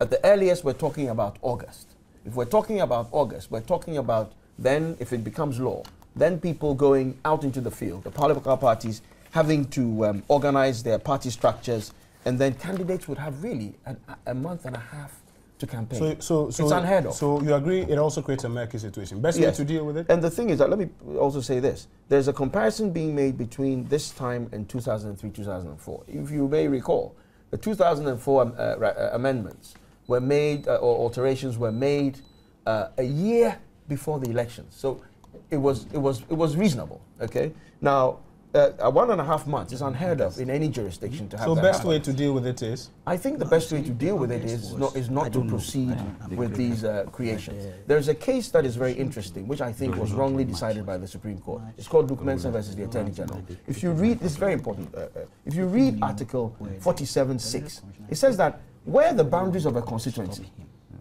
established under this article are altered as a result of a review, the alteration shall come into effect upon the next dissolution of Parliament. Luke Mensah says, well, Parliament can have, the EC can create the constituencies, we can have elections, but the parliamentarians cannot take their seats until the next dissolution of Parliament. That is not what it says. And in fact, in the Luke Mensah case, the Supreme Court, in my view, my humble view, they lack jurisdiction. And so I think that matter needs to be looked at again. The Supreme Court can always depart from its decisions. They can review their own decisions. I think it is an important article because in similar countries like ours, there's a constitutional prohibition against gerrymandering. So that when you alter constituencies, they cannot come into effect until the next election cycle. I have to interrupt you at this point. I'm told that Mr. Kujumpi, an informer chief of staff, has an interjection to make, on the program right now. So let me go onto the phone lines and see if I can have that conversation with him. I'm told we've lost him on that line. I will be going to him when we do get him on that line. So yeah, let me just finish. Wrap up for me. Yeah. So I think that, you see, because it makes good sense, Kojo, that to prevent, because right now, a lot of people are saying, and the EC appears to take the view, that once government has created districts, he is obliged to create constituencies. That is a recipe for giving gerrymandering power to executives. And to avoid that, Article 47(6) should have been interpreted as a prevention of gerrymandering, and to say that yes, EC after a census can review the constituencies, and if they alter them, they cannot come into effect until the next election cycle. Okay. Bidiako from BBNE says, whenever judgment debt contractors begin to present different versions of the same budget estimate, people must begin to put on their glasses before 6 is turned to 9. Let me go back on the phone lines. Mr. Mpianim, can you hear me? Good morning. Yes, I can. Good morning. And thank you for joining us. I understand you've got some comments to make on our discussion this morning. Let's hear you, sir. Actually, I heard one or two of your panelists who were talking about these so-called judgment deaths and something like that, and some of them say no. Definitely, Kwadumpiani on the acetophone should definitely be charged with causing financial loss or something like that. And I felt I should come in. Because unfortunately, when this whole matter of acetophone came in, I was not in Ghana, so I didn't have the opportunity to state my views on it. So I thought this is an opportunity for me, if you're kind enough to allow me to disabuse the minds of those who think that the propaganda being used by other people against me is right. Okay, I don't have much time, but I'll be happy. I know you don't have further, but give me a bit. First and foremost, I want it to be clear that anything I did, I was not doing it as Kwadumpiani in person, but anything I did was acting on behalf of the government. That was the first thing. Secondly, the agreement for this Spanish loan was signed by the Minister of Finance on behalf of Ghana government. And the Minister of Finance was responsible for the implementation of that agreement. If you will kind enough and give me 2 minutes, I'll read the letter from the Ministry of Finance. If you have already read this letter or you know about this, you discuss it, then kindly stop me in the course of my reading it. But if you have not, then kindly allow me to read it, because it summarizes the whole of this so-called acetophone case. So the letter is from the Ministry of Finance and Planning to the Attorney General, and this is dated April 2007, 30th April 2007. The heading AVPV, powered pumping and irrigation systems in remote rural area of Ghana under the second Ghana Spanish Financial Protocol. We refer to a letter of 28 March 2007 in respect of the above reference subject. As requested, please find below our comments for your consideration and further action. Background. The Ministry of Finance and Economic Planning, on behalf of Ghana government, signed a financial protocol with the government of Spain on 6 June 2006 in Madrid, Spain. as part of the economic and technical cooperation between the two countries. Under the protocol, the Spanish government agreed to provide concessional credit of 65 million euros to DOG for a 2-year period for the development of socio-economic projects in Ghana. This credit would be sourced from the Spanish Development Aid Fund. The protocol is therefore a bilateral agreement between the two governments with terms and procedures to be adhered to in its implementation. Cabinet and Parliament gave approval to the protocol on 10th June and 1st August 2005 respectively. Approval of projects, companies to undertake projects. As per the agreed procedures under the protocol, Minister of Finance and Economic Planning, in consultation with government, approved the projects and companies to execute the projects. Among the approved projects was that of irrigation equipment, solar power pumps, to be implemented by the Ministry of Food and Agriculture. The company selected was Incatima Indema of Spain. This was communicated to all beneficiary ministries and MFA, that is Ministry of Food and Agriculture, on 3rd and 21st May 2006 respectively. Minister of Finance dealing with beneficiary ministries. Following the signing of the protocol, after held series of meetings with representatives of the beneficiary ministries, including Minister of Food and Agriculture. The meetings discussed the processes involved in the implementation of the protocol and the expedition of the same. At the discussions, the procedures for implementation were clearly spelled out, including in particular the contract award system to be adopted. Please see a copy of the minutes of the one such meeting. The following provisions of the protocol were emphasized for the attention of the beneficiary ministries. 1. Under clause 1 of the protocol, the project to be developed had to be agreed upon between the both governments and to be carried out by Spanish firms in the Republic of Ghana. 2. Under clause 7 of the protocol, agreements on facilities relative to the FAD, that the loan credits, shall be signed on behalf of the government of the Republic of Ghana by the Minister of Finance and Economic Planning or a duly authorized representative. 3. On the award of the project under the protocol, it was agreed under clause 2 that DOG would sole source the companies and undertake a value for money audit before approval is finally given by the Spanish authorities for the disbursement of the funds. So how does it connect to isophoton? This is all what I'm reading is on isophoton. So that's why I'm coming to it. Maybe I'm almost at the end of it. But my understanding was that this was about the bigger protocol. Yes, and this letter is on isophones or Ministry of Agriculture or isophones letter to Ministry of Agriculture and then to Attorney General saying that they were going to sue. Okay. So the ministry decided to let the Attorney General have the background of the whole thing. That's what I'm reading to you. Okay, now I understand the background. Yes, the background. That's why I'm reading this to you.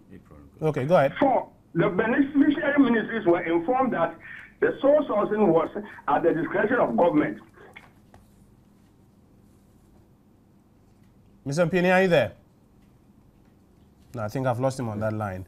I had wanted him to finish, and then I was going to ask him, some direct questions from that. We're 26 after 11. Tell you what, I'll take a very quick break while we try to raise him back on that line. And when we return, we'll wrap up this conversation. George Entry says, I'm wondering why the EC and the government are rushing to create new constituencies 5 months with the general elections. If the government feels strongly it will win the election, why not wait and create it after the election? Surakatu Sani says, I sense there's an attempt by the Electoral Commission to plunge this country into chaos. The EC must rethink its decision. It's indeed sad. Do we have Mr. Mpini back on the line? Mr. Mpini is back with us on the line, and he's been reading to us a letter from the Finance Ministry, which was seeking to give a background to the framework governing, this facility between Spain and Ghana, under which this contract to Isophoton was granted. Am I right, sir? Yes, you are right.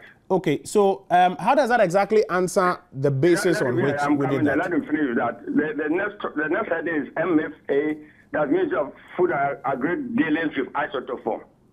After Minister of Finance and Economic Planning informed the beneficiary ministries through a letter of March 2006 on the Spanish companies selected by government to execute the project, Minister of Agri wrote to Minister of Economic Planning by letter dated 4th April informing Ministry of Finance and Economic Planning of its dealings with Isophoton, resulting in the execution of a commercial contract on 22nd September 2005.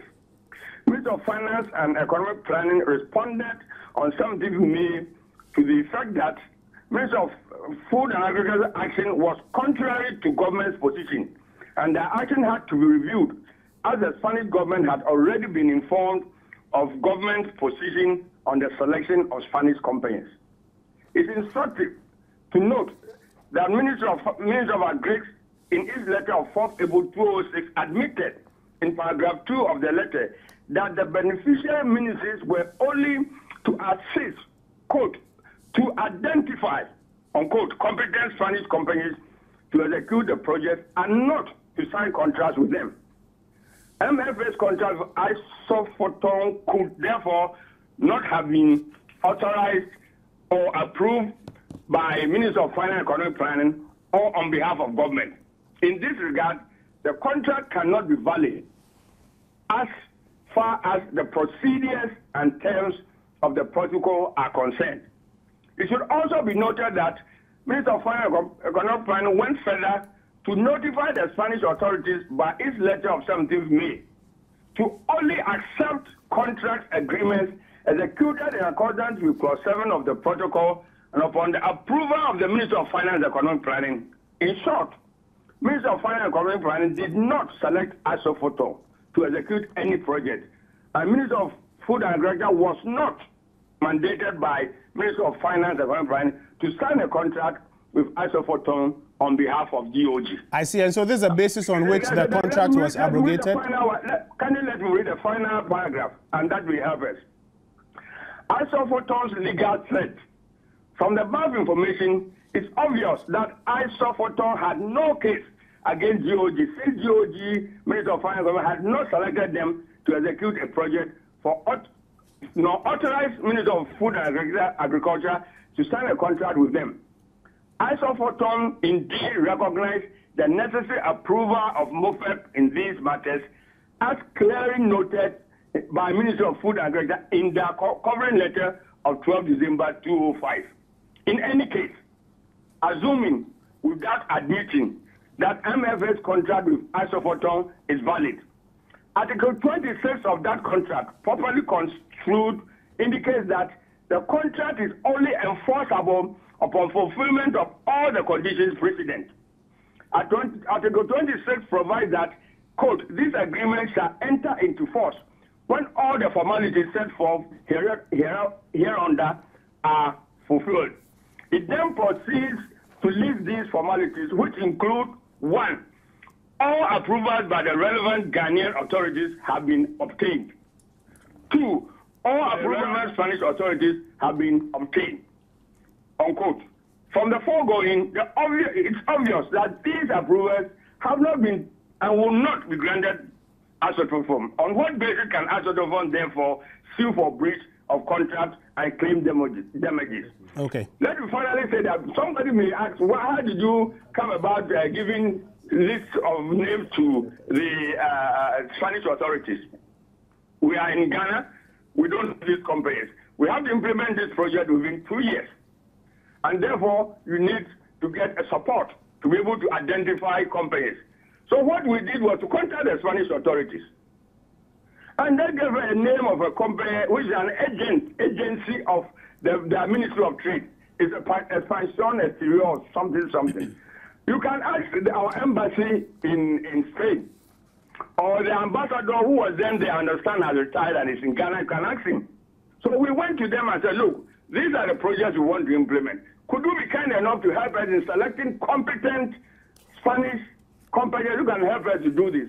And they brought us the list. Okay. And this was the list we sent to the Spanish authorities. Okay. So I've been wondering all this noise.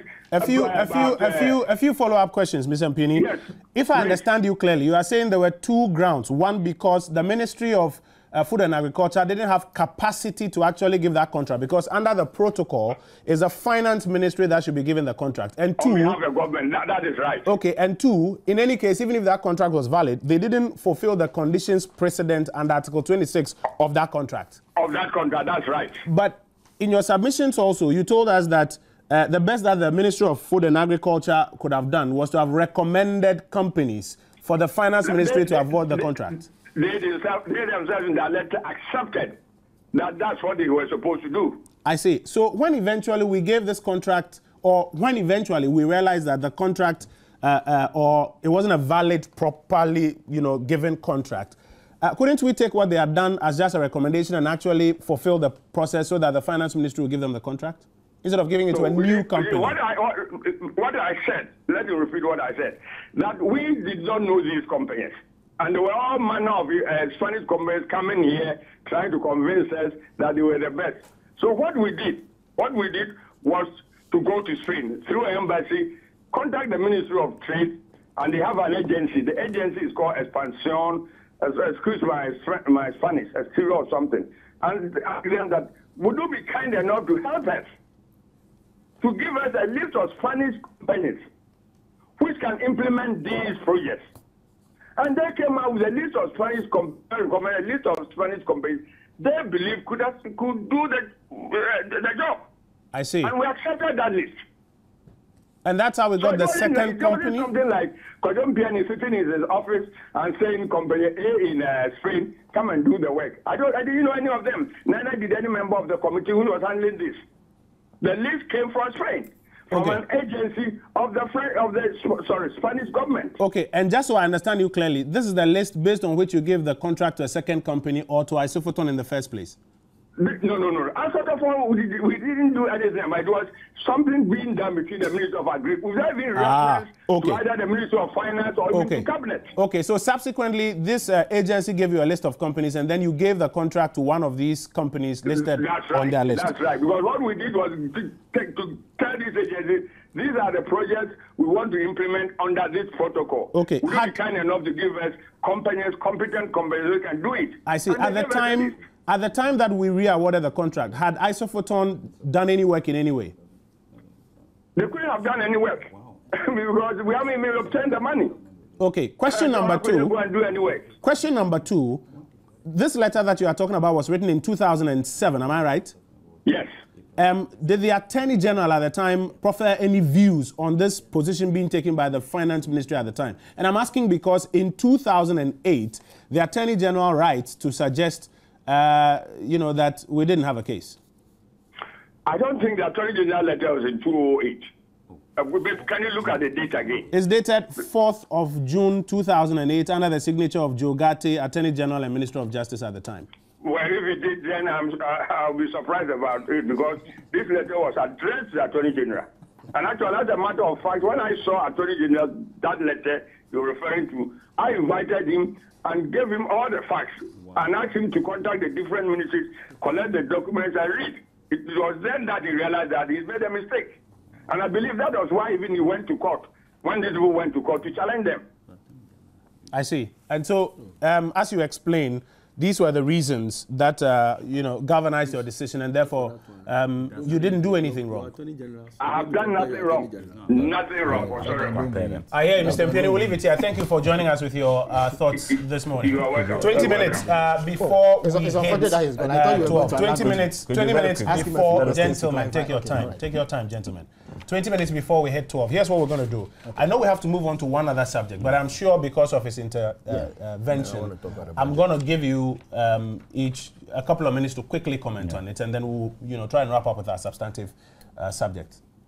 First of all, the claim by Mr. Mpiani that the Ministry of Agri did not have capacity to engage companies to carry out the project is a bit strange. Didn't say that. To award the contract. Award the contract. Again, the Ministry of Finance, the Ministry of Agri says here in their letter of 4th April 2006 that in all their meetings with the Ministry of Finance, they were made aware that they should identify companies that are best suited to carry out the project. They go on then to state that the Ministry of Food and Agriculture, after a diligent search, settled on 2 companies to execute the projects in the ministry. The 2 companies were Isofoton SA Madrid, Spain, and Race SA of Spain. Whilst Isofoton SA were to install solar-powered pumping and irrigation systems in the sum of 5 million euros, RESA was to supply irrigation equipment to the tune of 3 million euros. Find attached the due diligence report in respect of Isofoton SA of Spain. The ministry, per the Honorable Minister, went further to enter into an agreement with Isophoton SA on 22nd September 2005.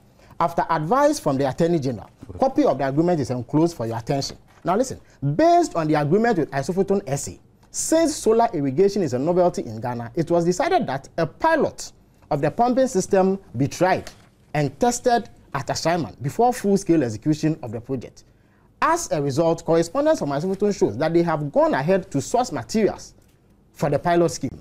The said letter of March 24, 2006 is enclosed for your attention.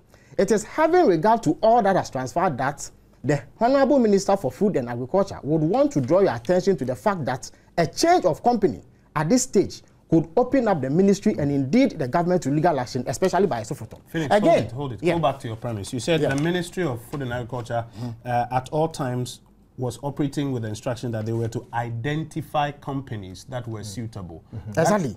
If I understand you, that doesn't mean to award. No, but you see, listen. As was the case in the energy aspect of this particular project, it was the ministry, the implementation agency, that was going to sign the contract with Isophoton or any company that they selected to execute the specific project under the specific ministry.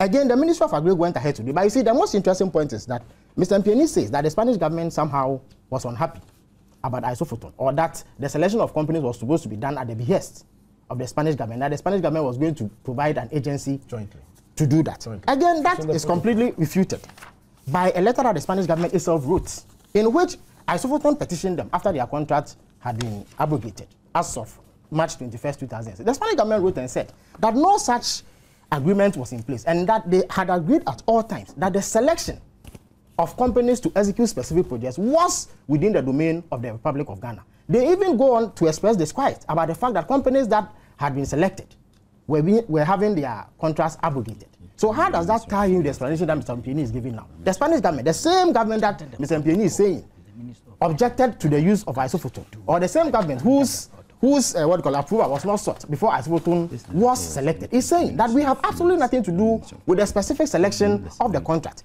Indeed, when you go to the protocol, the only requirement as far as specific companies are concerned is that the companies must be Spanish. There is no indication that the selection of companies has to be done by a Spanish agency. It is on that basis that Isophoton went to court. And indeed, when you read Jogate's letter, Jogate arrived at his decision based on correspondence that he received from the Ministry of Finance and Economic Planning. Indeed, his letter of 4th June 2008 was addressed to the Minister of Finance. It is inconceivable that the Minister of Finance that was going to seek a legal opinion would not apprise Mr. Gate of these, developments. In any event, which agency of government selected Nkatema for the agri project and selected Elekno for the energy project? Which agency of government? He says they asked the Spanish agency to provide a list, and then my understanding, unless I'm wrong, is that the finance ministry then went ahead to. Yes, but the letter that made Nkatema the company to be selected emanated from Mr. Kojo Mpieni's office, Chief of Staff, not the Ministry of Finance. So how do we explain that? He's saying that the Ministry of Finance is an agency of government that is supposed to enter into contract or select companies to execute the project. Yet the letter that was informing the Agric Ministry that Nkatema had been selected came from Mr. Kojo Mpieni. It was under his signature, not from the Finance Ministry. Let me hear your comments. Well, I mean, the only comment I'll make on this matter, because I think Mr. Mpieni has adequately explained what is happening. As far as whether the letter emanated from his office or the Ministry of Finance, I think everybody knows that the ministry, the Chief of Staff acting on behalf of the President has oversight responsibility for all of the ministries. Well, the Chief of Staff is not the ministry. Exactly. The Chief of Staff is the Minister for Presidential Affairs. But that's not the Ministry of Finance. It's not the Ministry of Finance. Excuse me, what I'm saying, that the Minister for Presidential Affairs and the Chief of Staff is the alter ego of the President in terms of instructing other ministries. Certainly, everybody does it a bit different. Nana Tudazi and Jerry Rawlings, a bit different. And President Kufuor, I think we all know that if the President wanted to issue an instruction or to guide the ministries in the conduct of their work, it normally came under the pen of the Chief of Staff. I'm saying that even if the Ministry of... Some education here. I know for companies, for instance, companies are separate legal entities on their own. Yes. So ministries are not separate legal entities. They are not. Of course not. Okay. No, they're all merely agents of the President. Okay. That's why I'm saying this. Nana, just excuse me. I do not intend to heckle you.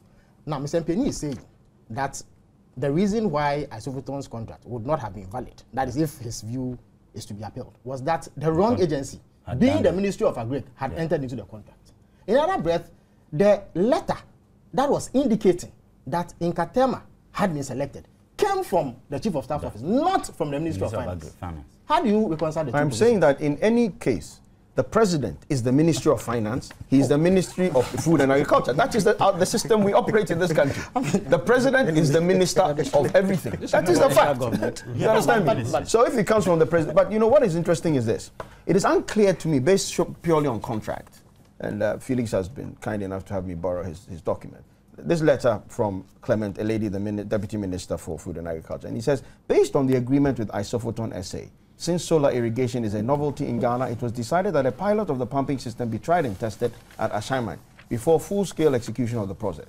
As a result, correspondence from Isophoton shows that they have gone ahead to source materials for the pilot scheme. The said letter of March 24th, 2006 is enclosed. What this says to me is that continuation of the project or implementation of the project would depend on the outcome of the pilot. Okay? Now, this was also known to Isophoton. So that if indeed Isophoton procured materials based on that understanding, and they went ahead in order to implement the pilot scheme, and yet the contract was terminated for whatever reason, I think Isophoton would be entitled to some compensation for that expenditure. You understand me? But not for the benefit of the contract. And this is based purely on what is here and my understanding of the events relating to Isophoton. The more important point is that what Kojo Mpieni is saying is no different from the government's own advice. That's what strikes me as odd. And that's why I'm surprised with Felix's position. Because the professional group that was paid thousands of dollars in order to look into this matter and produced a research and field study on the Isophoton case comes to the conclusion that Isophoton has no basis in contract to sue. And this is no different from what the position Mr. Mpieni. It is instructive to note that this research group, that Nana, and indeed I've heard other members of the MPP refer to it, that matter was tested in court by Martin Amido. It was one of the main planks upon which he went to court to challenge or to seek to set aside the report that was before that. Yeah, but he summarized, listen, he summarized the content of the report. Indeed, he sent a memo to the Solicitor General summarizing the content of the report. So he took that to court to demonstrate that indeed Isophoton was in error, the contract was in error. The court threw that out. Okay. So they cannot seek refuge. I'm going to come to Mr. Mpieni is still with us on the line. He says he just wants some 30 more seconds to make a quick comment. Mr. Mpieni? Mr. Mpieni, can you hear me? But they better call into the program. She doesn't need to call. But she didn't call into the program. First and foremost, what you are saying doesn't make sense. Please. Why would it make sense to you? Gentlemen, you take a lot of time away from our substantive issues. We don't have much time. You should be telling him, not me. Hold it. Nana, I beg you. That was a very inappropriate comment. I apologize. Good. Let's proceed. First and foremost, Nana has been repeatedly, he talked about several thousands of Ghana cedis spent in a special group to investigate blah blah their report just last week. My senior brother here was talking about quoting about 520,000 Ghana cedis. It turned out to be less than that, just once, which was paid. But because references of letters were made and statement made by the former Attorney General Martin Amido, that became the whole truth. They were rushing from one station to another. There is one point that must be made. I think that what Kojo Mpieni is struggling to do, more or less to appeal to the emotions of Ghanaians. That is what precisely he's doing. And to gain the sympathy. Why? He said that he was not acting as an individual. He was acting on behalf of the government of Ghana. Betty Molly Drusu never acted as individual as the Minister of Justice. Please, I'm coming. Betty Molly Drusu also acted. I'm saying that she also acted on behalf of the government of Ghana. Yet you had people who went to town calling her all sorts of names. And I think that we need to be fair. Why? The letter that he just read. Now, when you drew his attention to a letter that was written dated 4th June 2008, he said he is not too sure whether the letter was written 4th June. You have the letter here. It is here before us. That is 1 year, 2 months. So is the former chief of staff telling us that for 1 year, 2 months, 14 months, he wasn't aware. The Minister of Justice was not aware that the Minister of Agriculture had entered into or signed a contract with the company that was illegally done based on the protocol with the Spanish government. Because clearly he's trying to tell us that the ministry, per the protocol, Ministry of Agri didn't have the right, the capacity to sign any contract with any company. Now, 1 year, 2 months, then I wonder the kind of government we had in this country. At that time, 14 solid months, they didn't know. Now, if you read this letter, and I wouldn't, this letter which was written by Joe Gatti, 4th June 2008, I will not read the entire letter, but I'll just read a part of it, that we have studied, and Joe Gatti was actually writing to Ministry of Finance, that we have studied your letter and the various documents submitted by your ministry and Ministry of Agri, and advise as follows, that there is a breach of binding contract with Isotophone SA, which entitles them to special damages, general damages, and interest at the prevailing bank rate from time of breach till the date of payment. We further advise that any lawsuit arising out of this matter would be detrimental to the government. The simple point. Minister of Justice, the legal advisor of government at that time, for 1 year, 2 months, another ministry entered into an illegal contract with Isotophone. You were not aware. The Minister of Justice was never informed. The government was never informed. The Minister of Agri was never informed. Now your attention was drawn to the fact that the Minister of Finance wrote to you indicating that they had abrogated that contract and they gave it to another. If you lend me a minute. Yeah. The Ministry of Agri, by a letter dated 4th April 2006, again, an address to the Minister for Finance and Economic Planning, states clearly that in 2005, 22nd September 2005, when the contract was being signed, the input of the Attorney General had been sought. Exactly. So the Attorney General was aware. So let me go to Mr. Mpini, who is back with us on the line. Mr. Mpini, I understand you want to have a very quick statement, and then I'll come wrap up here in the studio. Mr. Quattro, or whatever his name is, I was referring to a letter I wrote, watching the letter. I've even holding that letter, a copy of that letter. Of course. If you read it, the first version, you see that I was acting on behalf of a committee, and it's clearly stated in that letter. So that letter which I sat in my office, and it was a committee decision which I communicated to all the departments. Secondly, the gentleman who just spoke was referring to, so if you are an attorney general and you take a decision, some decision now, and some matters come before you later, because you take a decision now, you can't change your mind. That's what they are trying to tell us. Why did he go to court then? If he still stood by that, why did he advise the government that you don't have a case, but he went to court? And also, finally, I drew the attention in the letter I read that by that agreement they are talking about, assuming without admitting that was an agreement. That same agreement stated that it would come into effect after approval by the two governments. Which Ghanaian government approved it? Ask them which government approved it. That agreement which they are holding, which is the basis for Asophoton's court issue.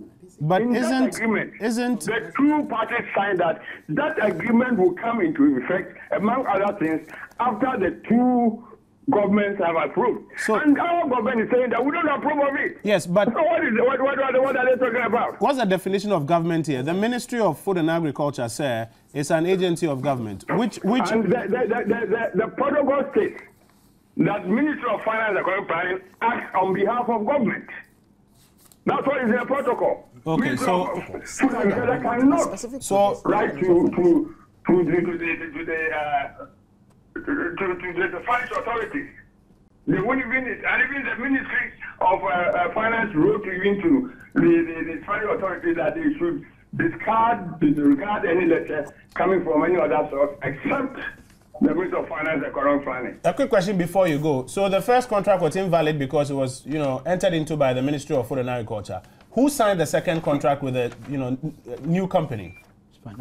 I'm not aware. I believe it is done by the Ministry of Finance and Economic Planning. I know. I did what I was supposed to do and left it there. Okay. The other departments have to take it on from there. Okay. And I believe, I'm very certain it will have been done by Ministry of Finance and Economic Planning. I hear you, sir. I thank you for interjection. Quickly, and then let me go to Kojo, I'm saying that clearly. In all this, even though that letter Felix just read indicated that the input of the Ministry of Justice and Attorney General was actually taken when they were signing this contract. Yet the same minister, on the 4th of June 2008, in response to the breach of that contract or giving the contract to another company, indicating to Ministry of Finance and Ministry of Agri that what they were doing was wrong, he might have studied. In fact, I believe he looked at the entire document, the reasons, the justification for the abrogation of the contract, which he claimed there wasn't any contract, and wrote this letter. Now, if you sit here and then you tell us that what they did was illegal, they didn't have the, then I wonder the kind of government they were running. Was responding to a letter from the Ministry of Finance. Yes, from the Ministry of Finance. It means that the Ministry of Finance was well aware of everything that was happening. I'll give you the final 4 minutes. Now, brother, bottom line, the professional group report, it was not that which was put before the court for adjudication. The legitimacy of this report was not an issue before the court. And the other point we made was that for a government to have commissioned this and used the taxpayers' money to pay for 520,000 Ghana cedis. That was what you quoted. Yeah. I'm ignoring you with contempt. Let him make his point. Bakwegu, are you aware that there was an interim report? I am ignoring you. We don't have so much you time. respond to we have relevant not you. questions. We have just about 3 minutes to wrap up. Quick, make your point. It was the fact that a government sets up a commission, commissions a group to issue a report to investigate an issue, and did not wait for it, but went into settlement and filed a consent judgment. The preemptive approach that the government adopted was one issue we raised relative to the fact that was also paid for. Now, this report, this executive summary, there are 2 lines. It says, while Asofoton's SA contracts were to be funded under the second Ghana-Spanish protocol, the contracts do not, this is the government's position, do not satisfy the terms and conditions laid down in the protocol. For example, the contracts with the Ministries of Energy and Food and Agriculture were signed by the respective ministries instead of the Minister of Finance and Economic Planning, as required in the protocol. It coincides with again, that is a problematic. Clause 7 says the Minister of Finance or his duly authorized representative. From the ministry. Not necessarily from the ministry. Yes, and indeed this report, and indeed this report, and indeed this authorized representative. Indeed, this report also says there was no duly authorized means power of attorney. Gentlemen, we've just got 2 minutes to wrap up. We've got 2 minutes to wrap up. Nana, we've got 2 minutes to wrap up. As a matter of law. And this report goes further to say that there was no record that the Ministry of Finance had ceded its authority to those 2 ministries to sign that document as required by the protocol. And indeed, they go further to say a commercial contract is considered complete when issues to be considered are disclosed and or defined in full, eliminating any element of doubts, uncertainties, and ambiguities. A close study of the contract signed with Asofoton clearly shows that the only undisputable components were the contract cost. So then they gave a long list. The last one. In the absence of the detailed facts, the Asofoton SA contracts, which though had been signed, cannot be described as a document that can be considered as an appropriate commercial agreement. This is this government's own position. Which report I want to thank our producers, this was not in court as a contest.